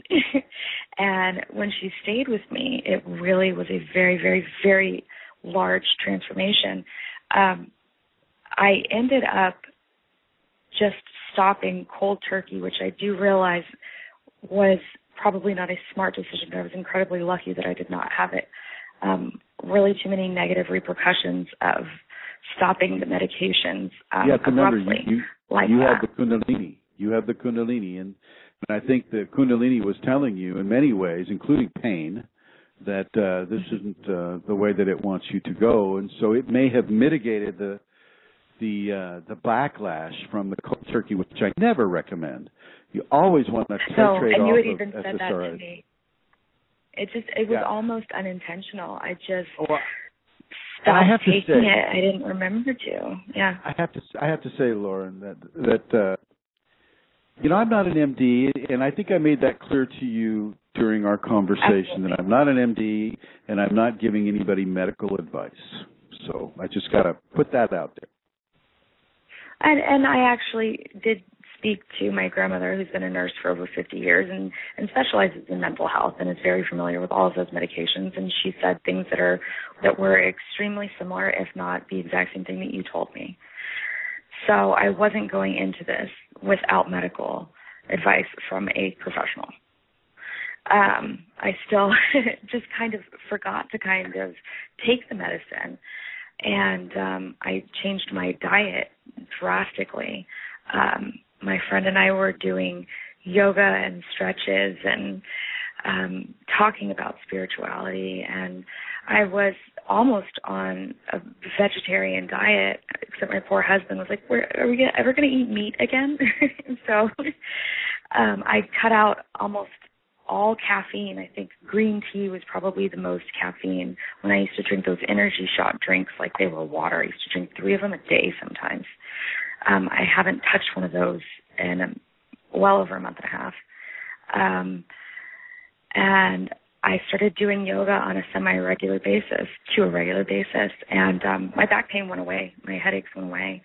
Yep. My joint pain went away. Everything went away. And I That's felt the Kundalini. better than Kundalini's I felt talking to you. I was 19 years old, yeah. And for some reason, I just kind of started backtracking again, and I started eating Doritos and Pringles, and I stopped doing the yoga, and I started feeling like crap again. And so I was like, okay, I know better than this, and obviously my will is stronger than this. So today was the first day that I've done yoga in almost 2 weeks. And I had veggies and quinoa for my meal. So I'm trying to make myself go back to it because I definitely backflipped big time. People will do that. People will. It's a sine wave often. You know how a sine wave will have its upper part or the peak or in its lower part or the valley, right? Mm-hmm. So often the Kundalini practice within the individual looks like a sine wave. You'll have your peak moments, and then you'll have your valleys or your the moments where things are going way down. And so what I would suggest to you is to validate that your Kundalini is kind of talking to you through tactile conversational techniques. And that as soon as you started to clean up your diet and get off the medications and do the yoga, that this pain went away. But it's not saying that it won't come back if you... Oh, no, it's starting to. And that was my wake-up call to jump back into it. So that's why today I was like, no playing around. You know, I woke up at 6 in the morning, I did an hour yoga, and I made myself meditate, which I didn't even do when I was doing really well. And I made sure to eat very well today, and I just need to keep up with it. Keep going with it. It sounds like you're doing very well. Now, regarding a DNS, you know, as I mentioned earlier in the show, this will a custom designed program of a Dark Night Soul for you is in the process of being developed. Okay? Whether or not, I mean, if you choose to work on your fears consciously as much as possible, that can negate the necessity of having a DNS. Typically, I'm it's for people that are actually doing on that right now. Well, mm-hmm. Now I'm actually doing that right now. Go as deep as you can with it, but don't be surprised if Kundalini pulls things from other, you know, from early childhood experiences or pre-life experiences. So don't be surprised, but always, always, always trust your Kundalini. Forget about Chrism. Trust your Kundalini. Trust your Kundalini. I know I know the Kundalini led you to me, and I understand that, and I accept that responsibility. But for the most part, it is your Kundalini that you want to listen to. She may have you call in like this, or she may have you do certain things, and I use the feminine for that because in the initial periods, just like when a baby is born, it is the sacred feminine that takes care of that child, and it's the same thing with the Kundalini child. When you're just born into the Kundalini, well, your sacred mother takes care of you, and I just really want to give you that advice, to let the sacred mother take care of you and trust her completely. She knows you far better than you know yourself. Okay? Yes, absolutely. Hello? And I've been trying to listen to your advice and follow it as well as possible. And as long as I've been following it, I've been doing well. It's when I start to doubt it, or when I start to worry, or when I start getting complacent, that I start to backtrack. So thank you very much. Well, you're very, very, very welcome, and thank you for calling in. Can I just suggest the safeties, Lauren? Yes, have you sure. checked the safeties, and do you know how to find them? Yes, I printed them out, and I started reading them. I have no idea where. I mean, that was 2.5 months ago. I just started. I got so sidetracked. I had people come in town, and then I started going through that whole transformation of basically cleansing out all of the bad crap. And you're right. Okay. Thank you so much for bringing that up, because I'd almost forgotten. Yeah, well, they are amazing. I mean, the safeties, I would definitely take them out again and read them and begin to bring them into every day, what you do every day, and you will be amazed at how helpful they will be and what comes about because of your commitment to them, you know. It'll be an unfolding and a revelation that will just blow you away, Lauren. I promise. Okay, I'm sure. I'm so sorry. Can I ask one quick question? Mm-hmm. I read somewhere on the internet, and I do realize that the internet is somewhat inaccurate when it comes to Kundalini. But does it feel almost like you have little tingles all over you sometimes? Like Sure. Almost like you have little critters crawling on you? Oh, yes. They call them electric snakes or electric insects or electric ants. I mean, that is one of the phenomena. Oh, and not just on your skin, but under your skin. Oh, no, that's what it feels like. And there are so many spiders in Germany, and they're sometimes absolutely gigantic. I think they feed them steroids. that I just have this fear that it's spiders crawling all over me. Well, And okay, so let's look at that. Let's look at that. Now, this ties right into the DNS, into the whole fearful scenario, right? I actually think I knew this, but keep going. Yeah. The spider is one of the insect forms that the sacred Shakti takes when it shows itself to people. The serpent, the spider, the wolf, the tiger, the lion, the eagle, the condor, even the orca. These are top of the line, or shall we say, apex predators. Okay, the spider and the wasp are one that comes to me quite a bit. They also come to other people. They come to entire populations. The Dene people, and that's D-I-N-A with apostrophe after the E. They call her. They're Native Americans.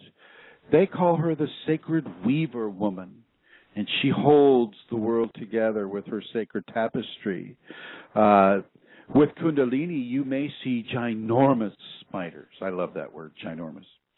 You may see huge. Yeah, the size like, 12, 13, 15 inches across. Huge. Oh, don't tell me that. Don't tell me Never that. mind. I don't want to hear that. Oh, no. Oh, good Lord. But I had a face-off with one for 30 minutes today, and it was like 2.5 inches, and that's like a smaller one. Don't tell me 12 inches. Holy crap. No, but you have to understand that it's... I got to face that fear before I see one of those. That's right. Oh. That's exactly right. That's why I'm bringing it up now. Typically... Which is why I try not to kill them anymore. Don't kill anything. I try to be friends with them. Yes, no, exactly. I know, I try. I've come up with natural, repellents for the spiders, and I've actually let them live in my house, which was, unheard of 2 months ago. And I just say, okay, you stay away from me, I'll stay away from you. It's exactly what I said. And sometimes it works. That's exactly what I said to the Turkey black widow spiders that inhabited my very first meditational space. It was the only space that I could do 21 minutes of meditation every day. Actually, it turned into an hour. But I said to them, if you don't bother me, I won't bother you. And they lived up to their word, as did I. Didn't get bothered one time. The little guy they've been listening. Bothered by a spider since then. I haven't been bothered by a wasp since then. I had a bit of a fear with these paper wasps, these vespids. They hurt when they sting you. And, of course, so we have them all over the place out here. And one day I went into a meditation, and I got in touch with one of the queens, one of their sacred mothers, and I said, look, live here, be productive, have a great life here, just don't sting me or any of the students that come here. And I will tell them about you. And they have lived to their word. Check this out. The other night, one of the outside lights went out, and it was in the evening, and I didn't really. It's too high up for me to look inside the light to see what was there. I just reached up, and I felt this kind of like soft tissue. And I pulled my hand out, and there were like 16 wasps, and I had just pet a few of them. And they didn't sting me. They didn't even get up, and they didn't do anything. They just left me alone, and I took the light bulb out, and I left them alone. And I was very grateful to those wasps for their tolerance of my ignorance of their presence there. So it's very, very cool. The animals are amazing. Don't be afraid of the spiders. Don't be afraid of the serpents. I'm trying not to. I really have. It's a process. And get yourself a spider. The little ones. That wasn't hard. That wasn't too hard to let the little ones be, and just kind of tell them stuff. But when I start letting the bigger ones that used to paralyze me when I would see them, that I was just like, all right, I'm going to let you go. You do your thing. Just stay away from me. I don't want to see you. And I started doing that. Another student had the exact same thing, except she has the spiders, suspended from the ceiling, large ones, right over her. And she'll have a very, very traumatic, dream where she's working through a lot of issues. And she'll wake up from the dream in the morning, and there's that big black spider right above her. And she knows that the Kundalini has given her those dreams in order for her to work through her process. And so she's not so afraid of them, but she was like you, paralyzed in fear of any insect, spider or not. And, you know. Yeah, I'm kind of like that. My husband says I'm afraid. So was I, Lauren. So was I. It passes. Yeah. It passes. You keep doing what you're doing. It's starting to. And it's a process. It's starting to. Yeah, I had heard somewhere that, you know, there was speaking about animal totems, and I know that that's that might be very, very different, but the basic premise is that, you know, when you've had significant fears about different animals or, you know, significant interactions with them, that's probably a significant animal, insect, something to you. And I had never thought about that. I've always had a fear of spiders. And I always either had an absolute love of snakes or an absolute fear of snakes. There have been a couple of snakes I just used to let, like, hang out in my hair. They would, like, wind up in my bun and just hang out there for hours. But now I'd probably be scared out of my mind if I saw one. That's pretty cool. And it was actually kind of cool. I love that, but I don't think I could do that at this point. But once I heard that because you're afraid of this, it's because you've got some kind of correlation, some kind of relationship with this. And I started thinking about the spiders. And I remembered when I was in high school, I had about 10 spider bites all around my eyes, only on one side of my face, but that made my eyes swell up so badly. And I was like, oh my gosh, that was a spider. The spider bit me like crazy all around my eye. That has to be significant. Well, right? It is. It is significant, and it's significant in the way that let me just go in here for a second. It's significant in the way that it's giving your Kundalini a way to scare you, so to speak, if you're to have a DNS. But, you know, if you follow these protocols... It didn't scare me. Well, that's good. Surprisingly. If you follow these protocols, and anybody in the audience who may have a fear of spiders in that way, if you follow the protocols, you may not have to have a DNS that's based on the current life experience of fears. It may just go into other lifetime experiences of fears. So I want to congratulate you for doing all the work that you've done, and I want to suggest that you continue to do that work. No matter what, you work on those fears. You keep away from that junk food. Okay? I'm trying. Yeah, you're doing great. Follow the safeties and do the 5 Tibetans every day. Okay? 5 every Tibetans, single day. And that's on your site as well, right? Yeah. And go to the videos. The videos have a lot of information in them. And so I want you to suggest to you that you go to the videos and you realize that I don't have a script for anything that I'm doing at all. I've never had a script for the videos. I've never had a script for any of these radios. This is all coming from the Kundalini. Mm-hmm. It's all from the Kundalini. And so it's coming from that source to your source and to the source of everyone who is listening to this program. Okay. Lauren, thank you for calling in. Centara, could you go ahead? Thank you so much for your help. You're very welcome. You're very welcome. You had some things that you wanted to say towards the end of the show, Centara. I did, Chrism. I just wanted to give a quick recap on the seminar that's happening in October in Dublin. The Kundalini Awakening seminar will be led by Chrism. It's on the 18th, 19th, and 20th of October. It begins on the Friday night at 7 o'clock and it runs through until Sunday at 4. And everybody is most welcome to attend. And if you want if you want to know more about it, please drop me a line to kundalinimatters@gmail.com. Or also you can ring me on 00353 086 029 7676, and I will help in any way that I can with your inquiry. It's going to be, the venue is 30 minutes from Dublin Airport in a beautiful setting in the Boyne Valley, which is rich in megalithic passage tombs, and it's a fantastic setting for a Kundalini Awakening seminar. So please get in touch if you have an interest, and we can communicate about it. Thanks, Chrism. Thank you, Amelia, for making that announcement.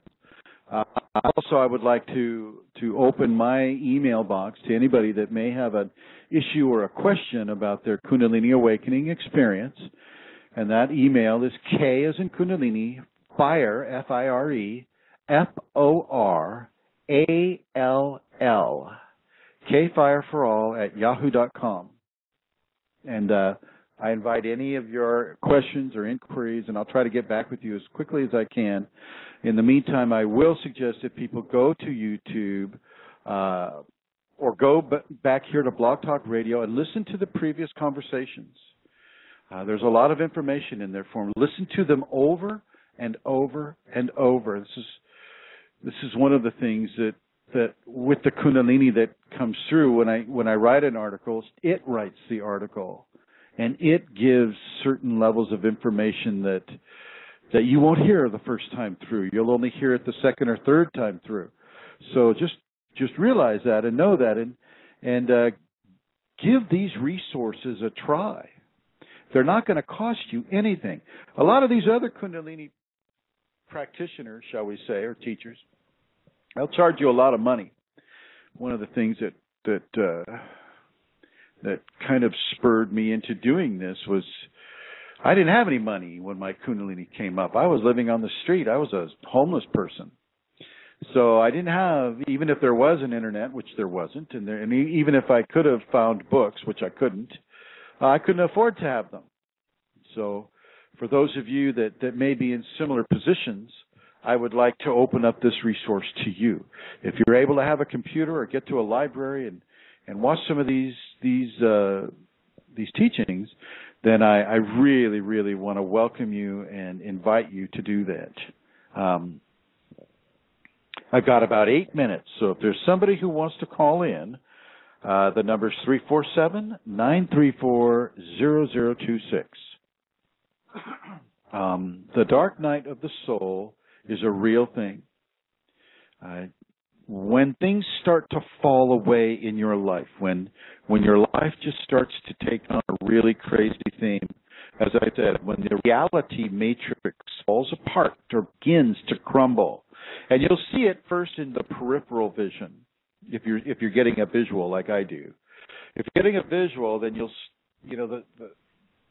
the deconstruction begins in the peripheral, and then it swings around into your central vision, your central field of vision. So know that, and as Amelia mentioned, you'll hear strange sounds, a lot of strange sounds.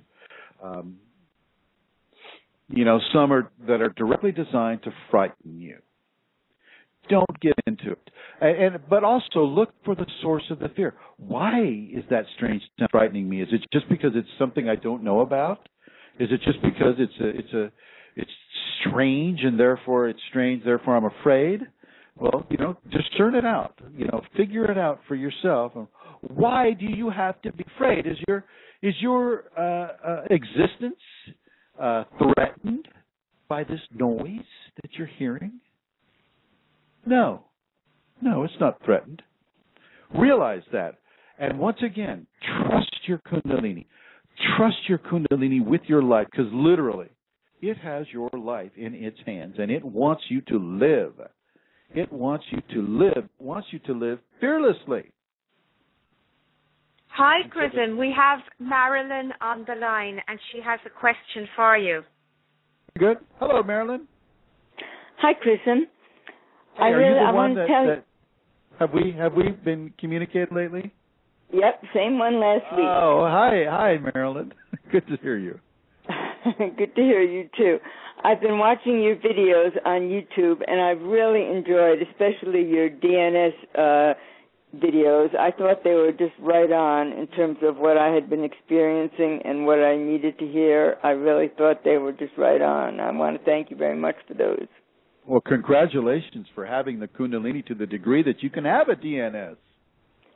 Well, I'm not sure about that because now I have questions about how you really know that the DNS is testing your fears, which I think it was at one earlier point, which I don't know that it was really a DNS at that point. But how do you know it's not really your negative karma that you are facing from this life and many lives that the DNS is in a Chinese manner all of a sudden throwing at you? You are dealing with that. It's absolutely true. You're dealing with that karma. That's the point. You're dealing with karma that you cannot consciously bring up for yourself because you weren't that person. You were another person. You were a different person. And that different person developed karma in that lifetime that had bleed over into this lifetime because of the Kundalini awakening. So Kundalini reached back into levels of karma that have been accrued, but not necessarily in this life. And so some of it could be from this life, couldn't it?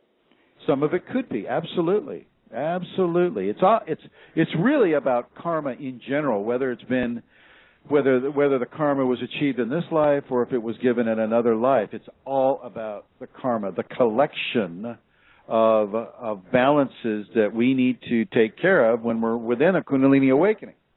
This is why I'm giving the safeties out, that the person practicing the safeties should be practicing tolerance, forgiveness, trust, honesty, all of these really positive expressions, so that even when you have the DNS, even when you have it, it doesn't take you to the degree where you're going to hurt yourself or hurt other people because you're so frightened. Well, I'm frightened of the negative karma that's appearing before me. Well, look at why you're frightened.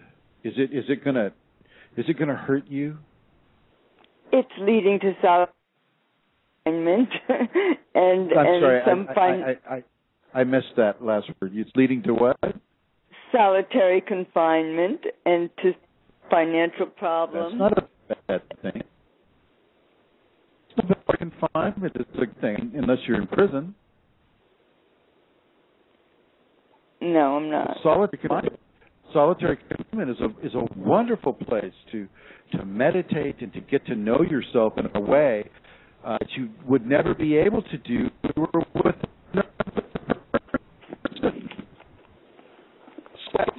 to obtain ourselves through our relationships with other people. And the Kundalini is saying, no. Now you get to find yourself with your relationship to the divine. And that sometimes takes solitary confinement. But one of the signals, one of the signs of my DNS was that I seemed to have lost my connection with the divine, or lost my awareness of the divine presence, and I'm more likely dwelling in a perpetual awareness of an acute loss that I had before, and I'm experiencing grief from that.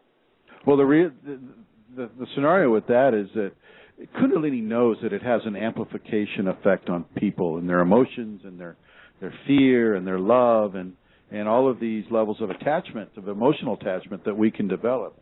It knows that it has an amplification effect. And so it can pull back as it brings you into these other levels of emotional balance where these issues that you have are being worked on. So trust the Kundalini. It has never left you, and it won't. It's just not always going to feel tactile the same way that it has from the start. Okay? Yes.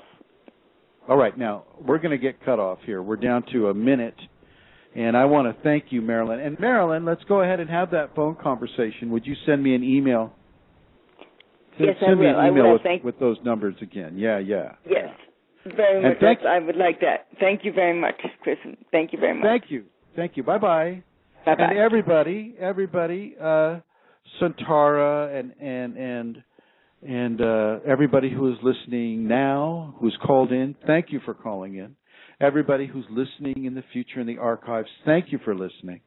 And may you have a beautiful, blessed day on this September 11th, 2013. Thanks for listening.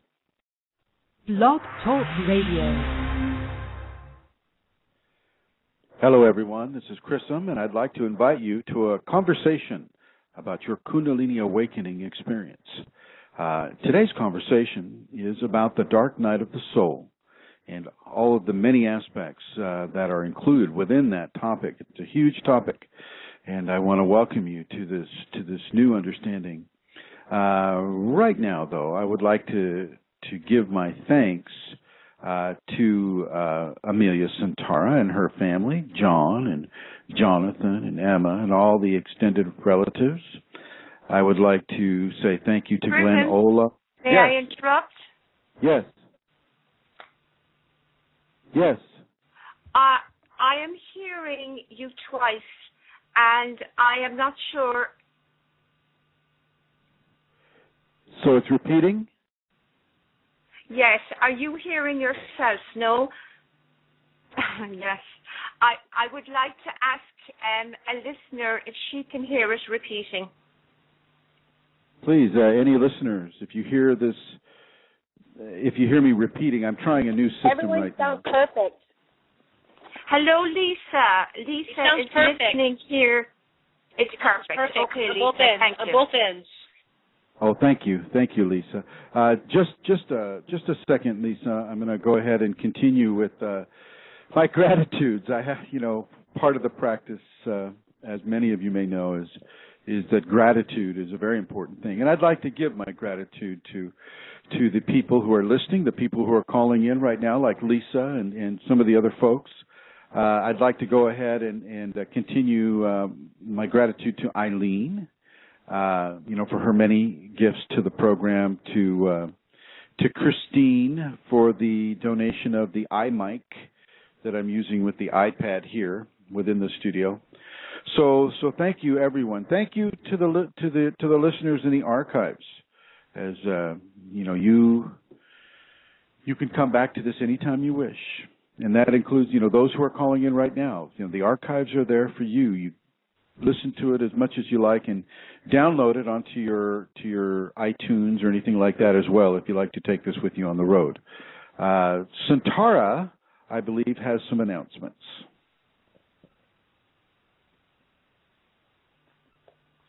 Hello, Chrism, and apologies for that. Actually, it was on my end here. So the first announcement that I would like to make is that there is going to be a Kundalini seminar in Ireland. It's a European seminar, and it has been held in Ireland, in County Dublin. I would like to tell you a little bit about it. It is happening on October the 18th. 19th and 20th. It begins on the Friday night at 7 p.m., and it runs right through until Sunday at 4 p.m. Chrism is visiting Europe as a guest, and on his way to Europe, he is stopping over in Dublin. So this is a wonderful opportunity for people who are living in Ireland or living in any part of Europe, really, or in the United Kingdom, to come and visit Dublin and visit Chrism for this weekend. Flights into Dublin are extremely good value if you use some of the low-cost airlines such as Ryanair, and I know you can fly in there from the UK for about £40, and I think it's around €50 return from a lot of places in Europe. The venue of where it's going to be is very exciting because it's only 30 minutes from Dublin Airport, yet it is a rural setting. The location is right overlooking the famous UNESCO sites of Newgrange, Noath and Dose. These are three very, very ancient sites. They're older than the Egyptian pyramids. They're megalithic passage tombs. And our venue is really right in the center of this. So a very, very ancient place, and it's going to be a wonderful venue. I'd like to give you the email address that you can write to if you'd like more information, or like if you want to have any questions that you'd like to ask me, it is kundalinimatters@gmail.com. Or I also have a phone number, and it is an Irish prefix, so it's 00353 86 and I'll give you that again. It's 00353 86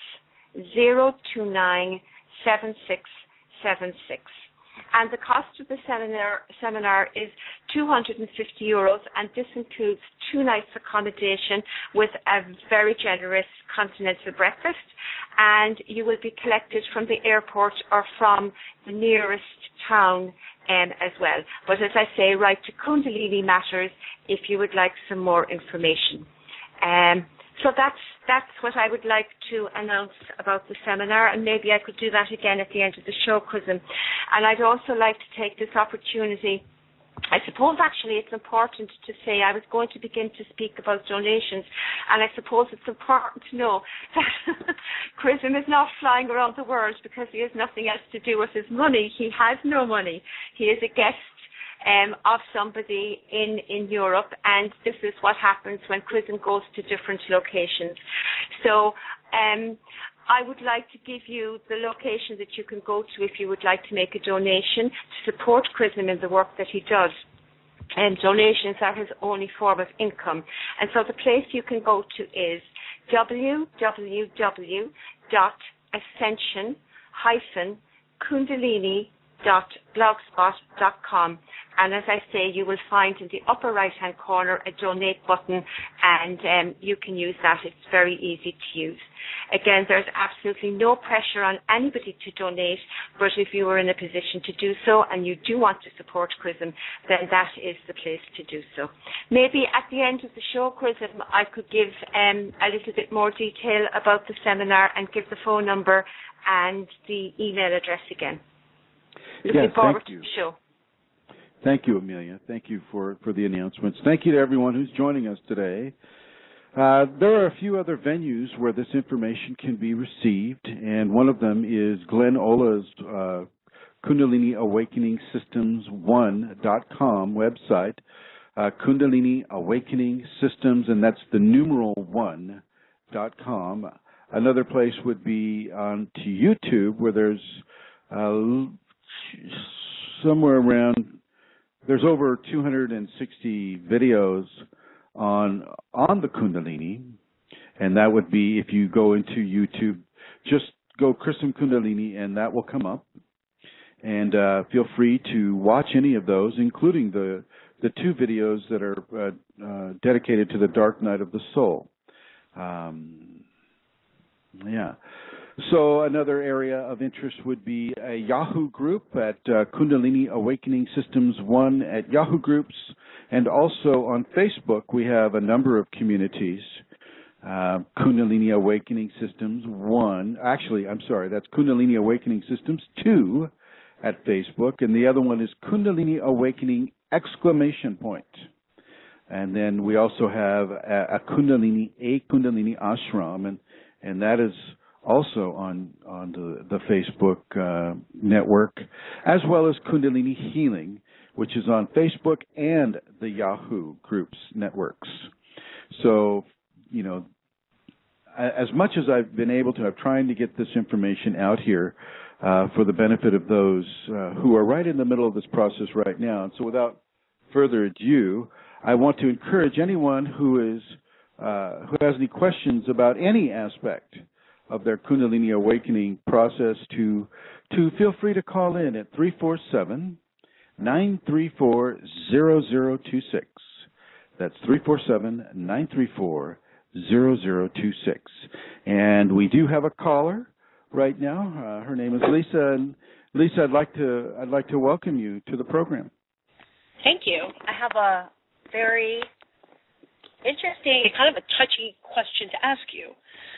I've done and do Kundalini, and I've been exposed to a lot of great teachers that have a lot of ethics and, moral boundary and respect. So, but I have a serious question to ask you. It's about the manipulation and control, and how, because when you work with the Kundalini, and especially if you're talking about someone that's has mastered it, and I'm not interested in doing it because I could never do that. That's not me. But I'm curious on. I'm doing this radio show, and then with Glenn Ola, we have that website, and the YouTube videos are out there. I'm certainly not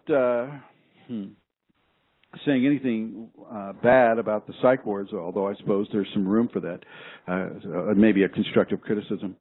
But I'm trying to keep people out of the psych wards that have Kundalini. This world needs you, the Kundalini awakened, more than ever.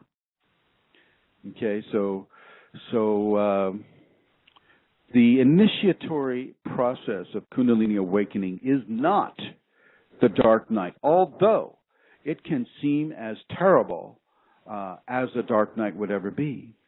Typically, the Kundalini wants to come in to the human and begin to work on their processes, begin to see how they're responding to supernatural phenomena, how they're responding, what levels of fear do they have, then based upon the levels of fear, what new information can be given to them in a stressful situation that allow them to test and to be purified within the matrix that has been set up for that individual. So that dark night of the soul for that individual is specifically custom designed for that one individual. And no dark night of the soul will be the same for anyone. Because we come into this, in a very unique way. We come into this in a way that is reflective of the karma that has brought us to this level of spiritual refinement in the body as we are right now. Okay, so the causation of a dark night of soul is natural. It is a natural expression of the purification elements within a Kundalini awakening process. It can be scary, and you know what? It's supposed to be. It's supposed to be scary. How can you tell how you respond to fear if you don't feel fear? Okay? So understand that and go with that. And if anybody can just let me know that this is coming through with this new microphone I'm using. Lisa, is it coming through again? Is it still coming through? I'm going to put you on here. There you go. Lisa? Lisa, are you there? No? Okay.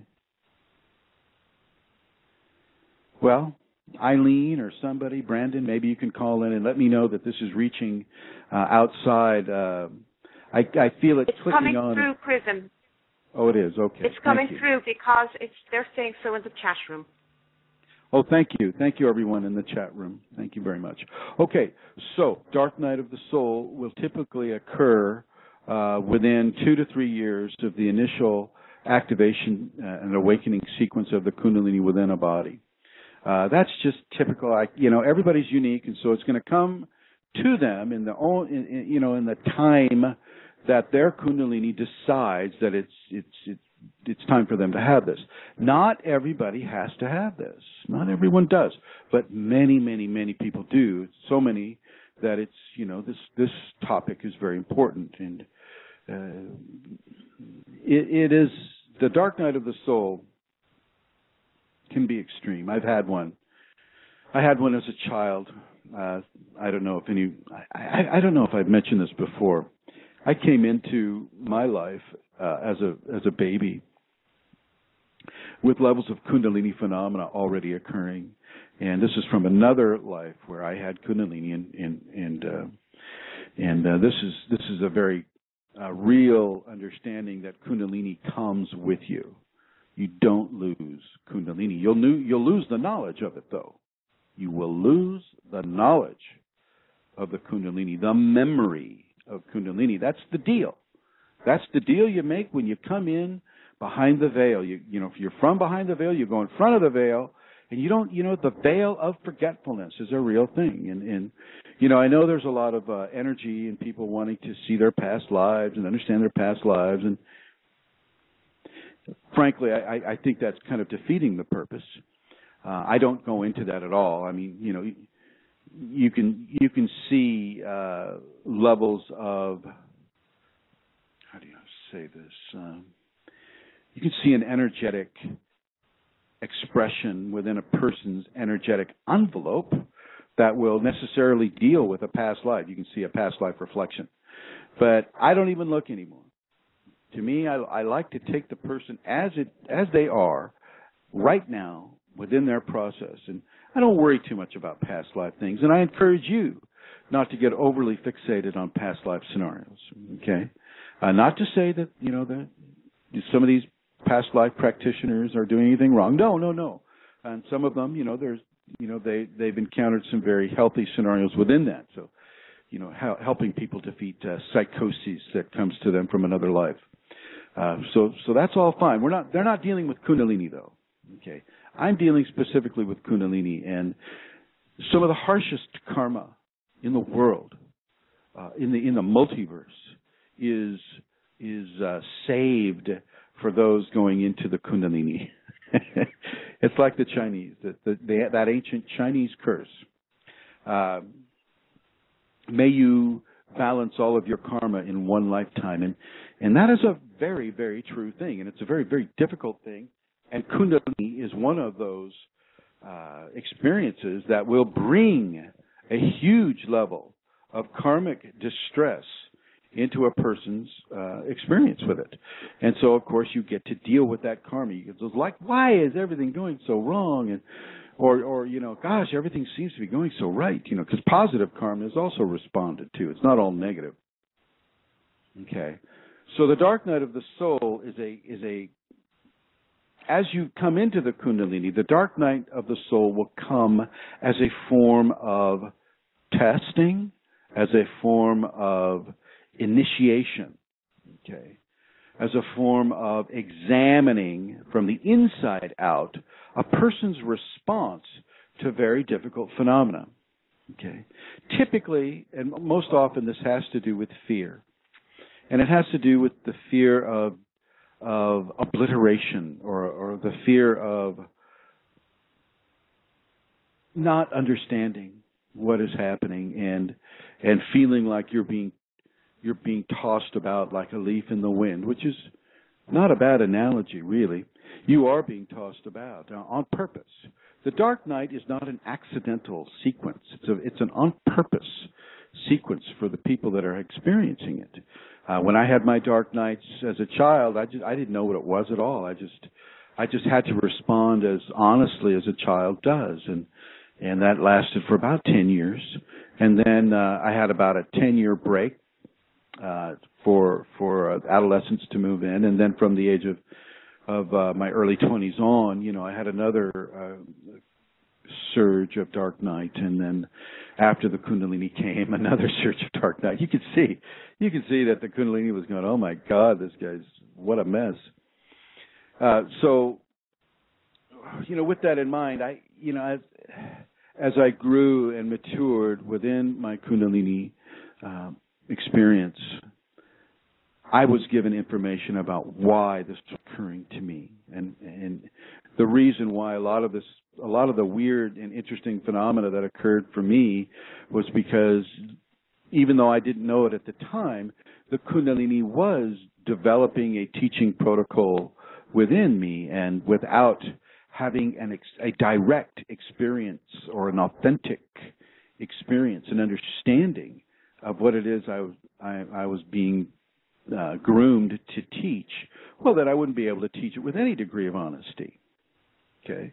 So I've had these dark nights. I've had everything that I talk about. Okay? Dark nights are difficult, and they're supposed to be difficult, but they are not supposed to kill you. Many people die because of the dark night of the soul that they experience. When your reality matrix begins to fall apart. Say, for instance, you're just sitting in your living room and the floor just falls away, and you see this dark emptiness where your feet are just kind of like you're in the easy chair, and you look at your feet, and below your feet you just see blackness, pitch blackness, and you feel yourself being pushed towards falling into that pitch blackness, and then all of a sudden, wham! You've fallen through the floor in your living room in your waking state. The format of how someone goes about. I'm trying to phrase this question right. I'm not sure how I want to ask it. I guess have you heard of such a thing? Such a what thing? Such a what thing. Yeah, like people using the energy to dominate and control. Oh, yeah, sure. That's fairly common.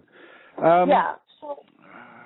With regards to that, it depends. It depends on the teacher and if the teacher has surrendered to their Kundalini, and the Kundalini is going through the teacher to the student, and the student might have domination issues or issues of being too assertive, things of that nature. And if they're overly assertive and they're buying into their ego expression through a Kundalini amplified, overly assertive manner, then then protocols are in place from the Kundalini that will help that person begin to understand that they are not in charge. And I also want to go back a little bit to your statement about mastering the Kundalini. Nobody ever masters the Kundalini, ever. Right. It is the Kundalini that masters the individual always. Like God. Yeah, exactly. Like God, or sacred male, sacred feminine. Yeah. So now there are plenty of people that don't have the Kundalini that are saying that they have the Kundalini, and then they're initiating control and other types of scenarios where people could literally see that this is not the way it's supposed to be. Okay. Now, right. People have said that about me as well. Okay. So it depends on who you talk to, and it depends really on the particulars of any situation. Now, because I do so many long distance things, and the energy flows through me in such a way that long distance is really not an issue for me. I get accused of a lot of manipulation or a lot of things like, people see me in their dreams, and then, because the Kundalini uses me as a symbol in their dreams, therefore, I am now controlling their dreams in some way. Okay, which is not the case, but it is the case to how they're feeling about it. I can't just throw away what they're feeling. They're seeing me in a dream, and the dream Chrism is saying, okay, you got to do 90 push-ups or whatever, right? And the person doesn't want to do those 90 push-ups, and so, but they feel pressure to do it because they saw it in a dream. And so many times, anything that we see in a dream that has any way connected to us on a conscious level, we'll see as an authority over who we are, and that will become a pressure. Yeah, I hear you, and I understand what you're saying. I think I'm taking it's even more crazier than that, like the telepathic, where you feel someone telepathically and you feel them in your space, and well, then that's different. With a like, say for instance, I can only really comment on how I teach people within the Kundalini format. There is the ability to go into a person's space. There is, but it's not given for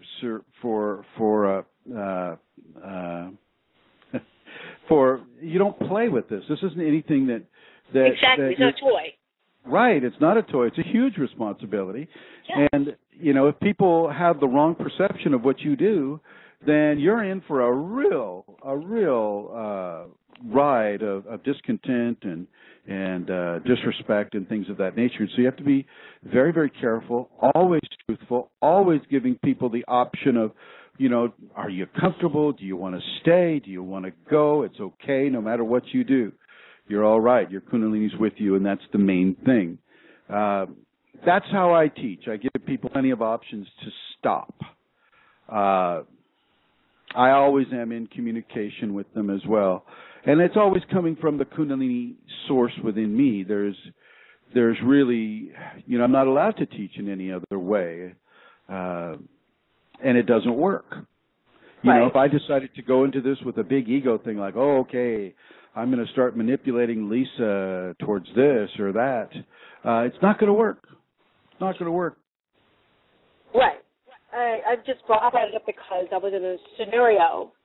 I know a group of people that are in this scenario, but I'm intuitive enough to know when to pull away.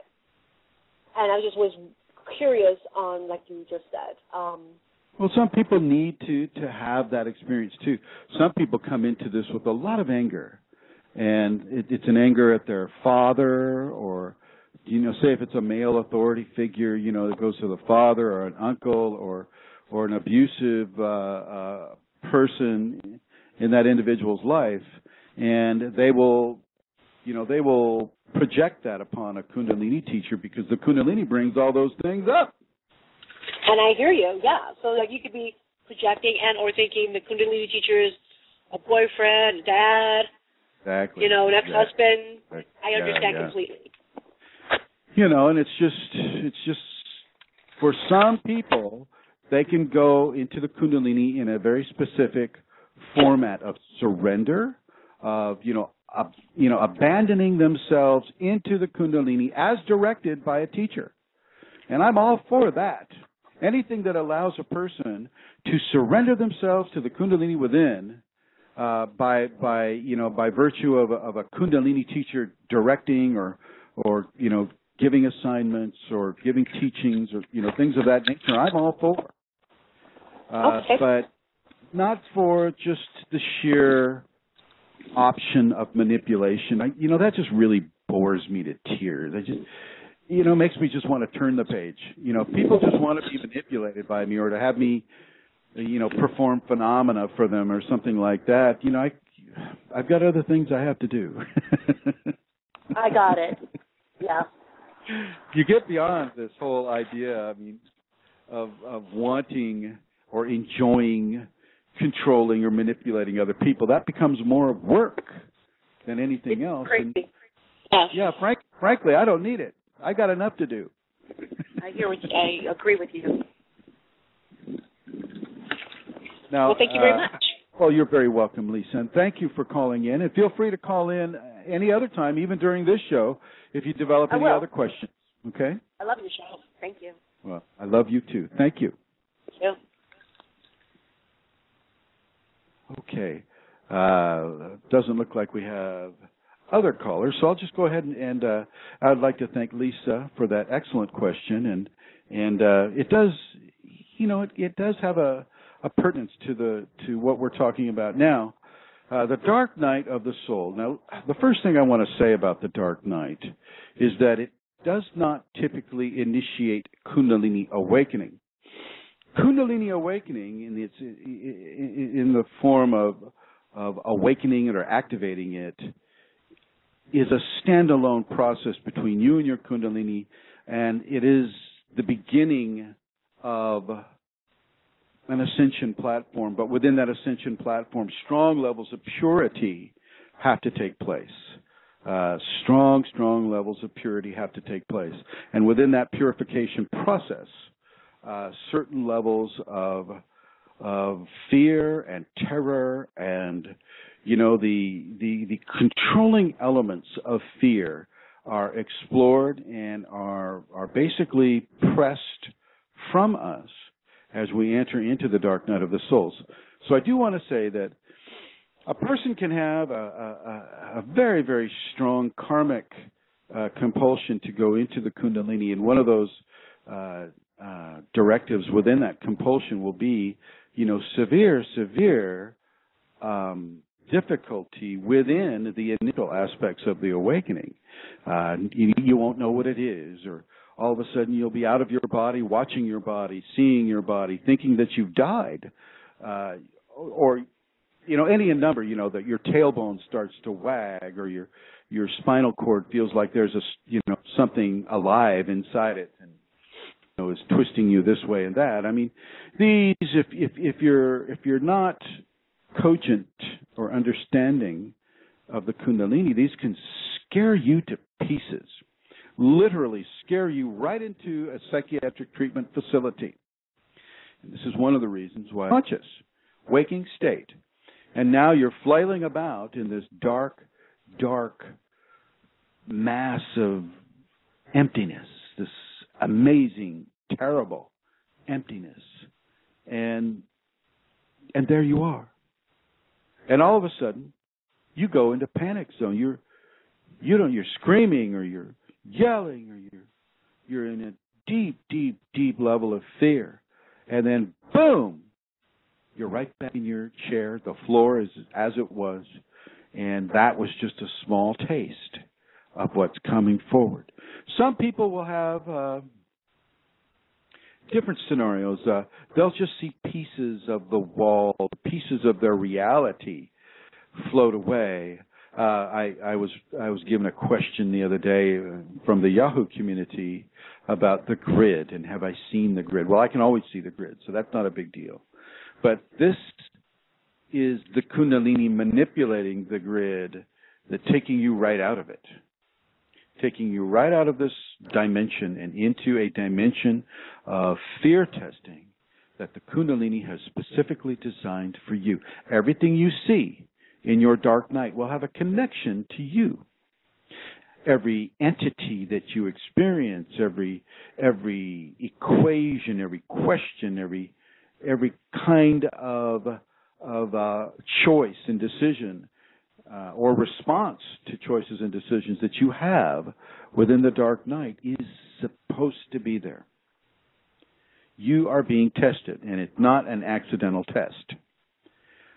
Sometimes you'll have entities that are present. Those entities are sent to once again test you. Some of them will be quite fearful. Fear evoking. I mean, the Matrix has nothing with in comparison with what the Kundalini can bring to you. And once again, I'm going to say, accept the dark night. Accept it for what it is. Know that this is what it is. Now, some of you who are listening to this may not have to have a dark night because you're following the safety protocols, or you're a private student of mine, or you're doing, you're following those safeties, and whether it's the safeties that I wrote, but it's some aspect of the safeties. You're being very tolerant. You're being very forgiveness. You're being very gracious. You're being very helpful. You're being very loving all the time. Okay. This typically won't trigger a dark night of the soul experience right off the bat. Maybe later for the person. You have to remember that just as we can feel joy and bliss and love and all these beautiful, beautiful love-based emotions, so do part of us encapsulate the emotions of hatred and darkness and anger and violence, revenge and grudges and things of that nature. Those are the aspects that need to be balanced out of the equation. You can keep the love and the bliss and the joy and the forgiveness and the honesty and the truth and the surrender and all of these things. You keep those. Those are the rungs of the ladder towards your ascension. But the other parts, they are still important, and they are just as important as the positivity. Yet what they are is they're giving you an opportunity to free yourself from the biological, societal, enforced slavery to some of the hurtful natures that we have in our society now. We foment a lot of difficulties for people in our society, Western society. I'm just going to go with United States of America, 2013, September 11. At this point, we're fomenting a lot of negativity towards to many different countries, not just one in the Mideast. But we're fomenting levels of control and levels of hurt that a Kundalini person growing up in this society can begin to receive as a level of programming. So if you're a child right now and you're buying all the videos, the blood and guts videos and all of those things, well, that is a programming level that if you have the Kundalini later on, you're going to have to get it balanced. You're going to have to balance out the programming of your society. Also balancing out the programming of your parents. Parents are wonderful, wonderful, wonderful sources of fear and love. Lots of love, lots of beautiful love, but also lots of fear and lots of their own programming that they received as a child growing up and so on and so forth. The person with the Kundalini gets to begin to purify those natures, purify those experiences and those teachings and that programming. And when in that purification process, you get to release those processes. But some processes go deeper than our conscious mind can retrieve.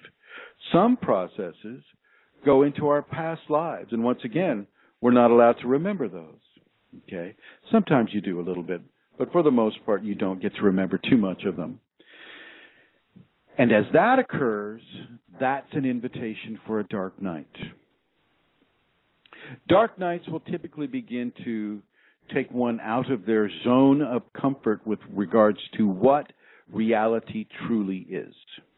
If you start to see your floor dissolve beneath your feet and into darkness, into blackness, well, you can begin to understand that this is going to impact your waking consciousness. This is going to really, really place you in a very, very difficult, fearful situation. But you know this now, you see. You know this now. You have the information.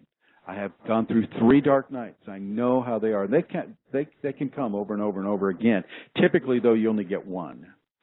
Typically. The only reason I had to have so many is because, I didn't know what it was, and I was resisting, and I had to suffer a lot before I could get to where I am now. You don't have to. You do not have to suffer the way I did. This is why you hardly hear anything of my process. I really, really resist telling anybody about the difficulties of my process because it doesn't apply to them. It does not apply to everyone. Your Kundalini is the master teacher for you, but sometimes it knows that you'll need to hear it from another person who perhaps walked the path before you have. And this is where the Kundalini will contact me through you. It'll send you to something that Chrism is doing or whatever. I don't know of anybody that does what I do with regards to Kundalini counseling. I wish there were, but I don't.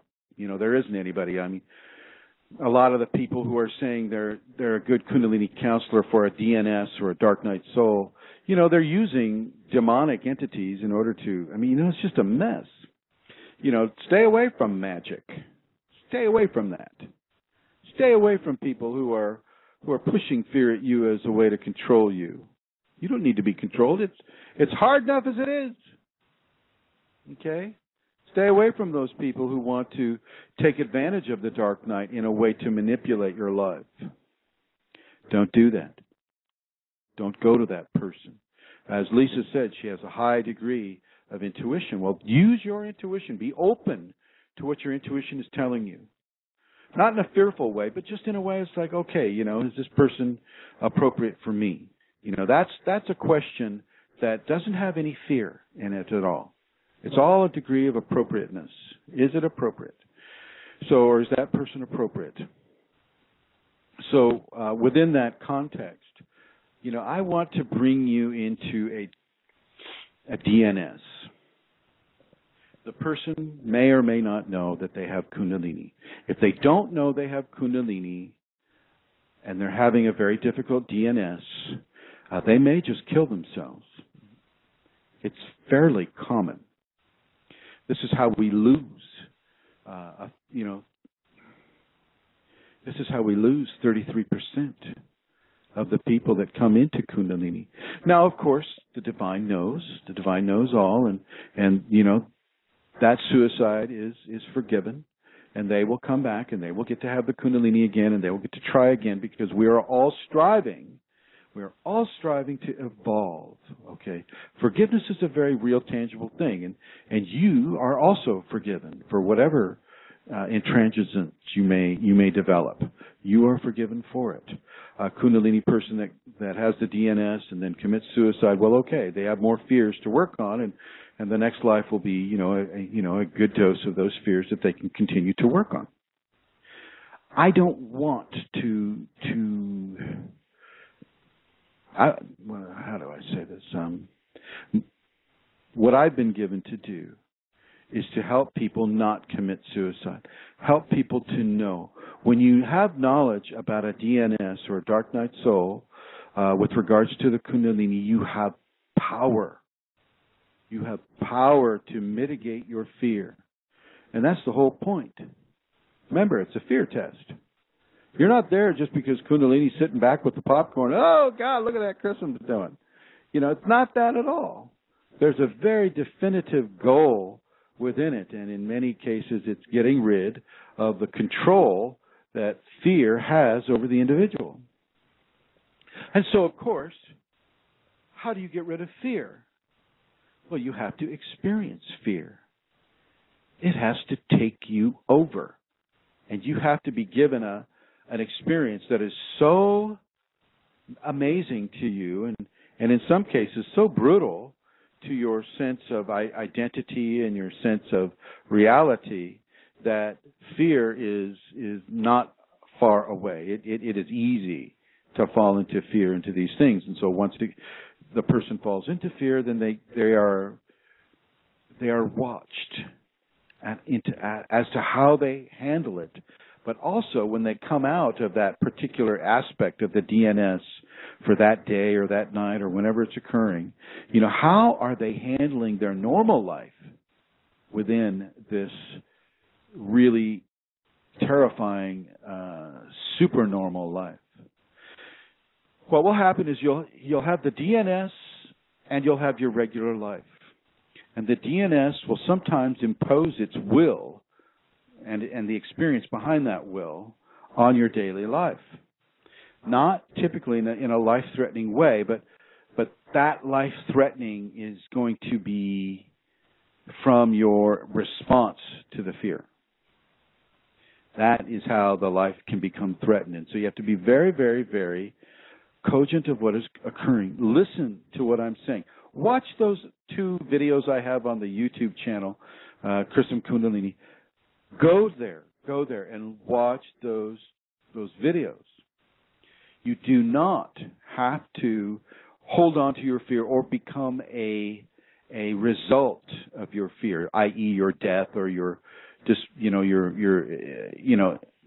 inception into a psych ward or something like that. You don't have to go that way. Okay, you are being tested with fear, and it's not anything that you cannot handle. You can handle this.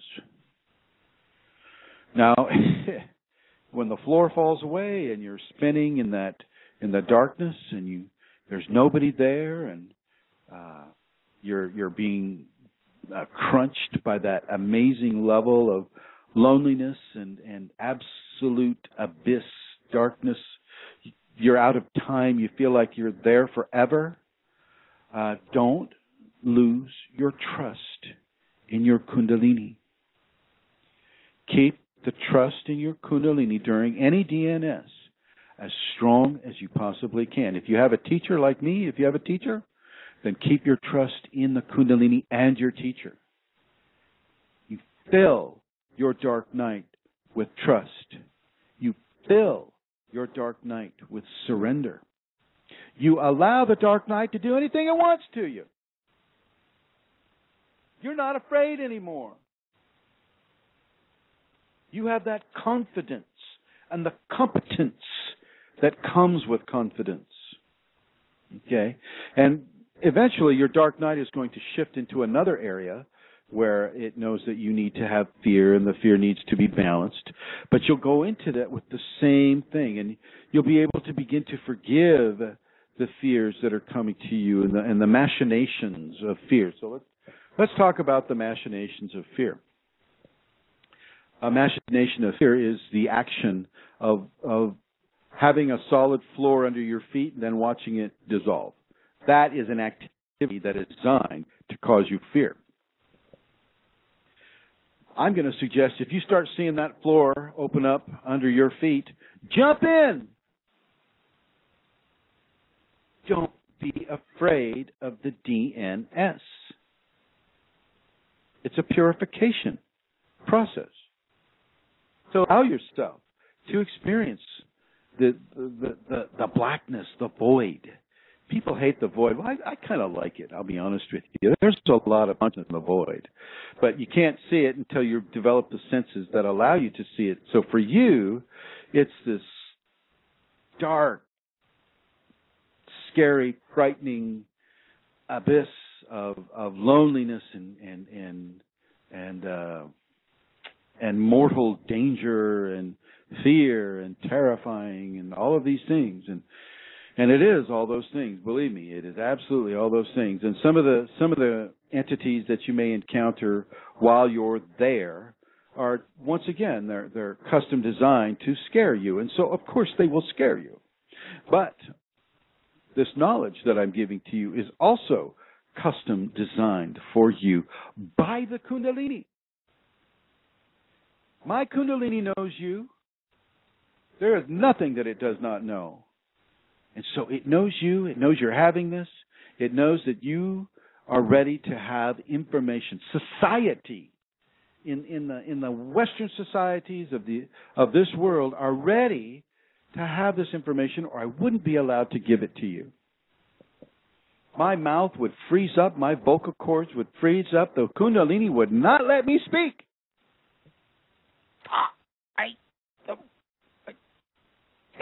That's all you would hear. Me trying to get words out. Okay, so you are not powerless within the DNS unless you need to be powerless. Because once again, if one of our fear equations is being afraid of not having power, well then of course your power is going to be stripped from you, and your experience of not having power is going to help your evolution occur by facing it and letting it go, taking the energy out of that fear. And you'll do this with each and every fear that comes along. It's extremely effective in eradicating fear from people or pushing them over the edge. Pushing them over the edge. I'd just as soon not have that occur for you. And the Kundalini agrees. The Kundalini, they don't need to do this. They just need a little of information.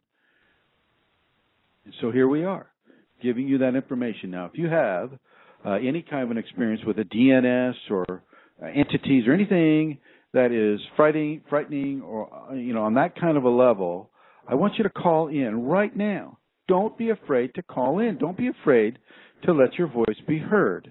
The number in the United States, it's an area code 347, and then the number is 934-0026. 347-934-0026. Please feel free to call in. Plenty of people will have overlays of a DNS in their everyday life. Now, this I did not talk about in the videos so much. The overlays occur when you're beginning to descend into the DNS. For me, it was I'd get little pieces of it at first, and I was like, "What's going on?" I see the walls are waving. I mean, like a wave, like you see. They're just starting to dissolve, and I would quickly blink my eyes and say, "That can't be happening. That's not real," and then it would go back into place. But then it would come back a little bit later and, start waving again, or I'd start seeing patterns in the tiles, this is probably TMI, but I travel a lot, as some of you know, and Amelia's right. I have no money, but people pay my passage here and there, and so people are asking me to come to certain areas. When I go into these areas, these airports, they have these little tiles on the floor, and these tiles, as I look at them, begin to form into sacred geometrical designs that are moving. And these things can begin to move, and then you just kind of see the tiles can just fall away. You know, you start seeing and I can see this now even, but it doesn't put me into a dark night. It can.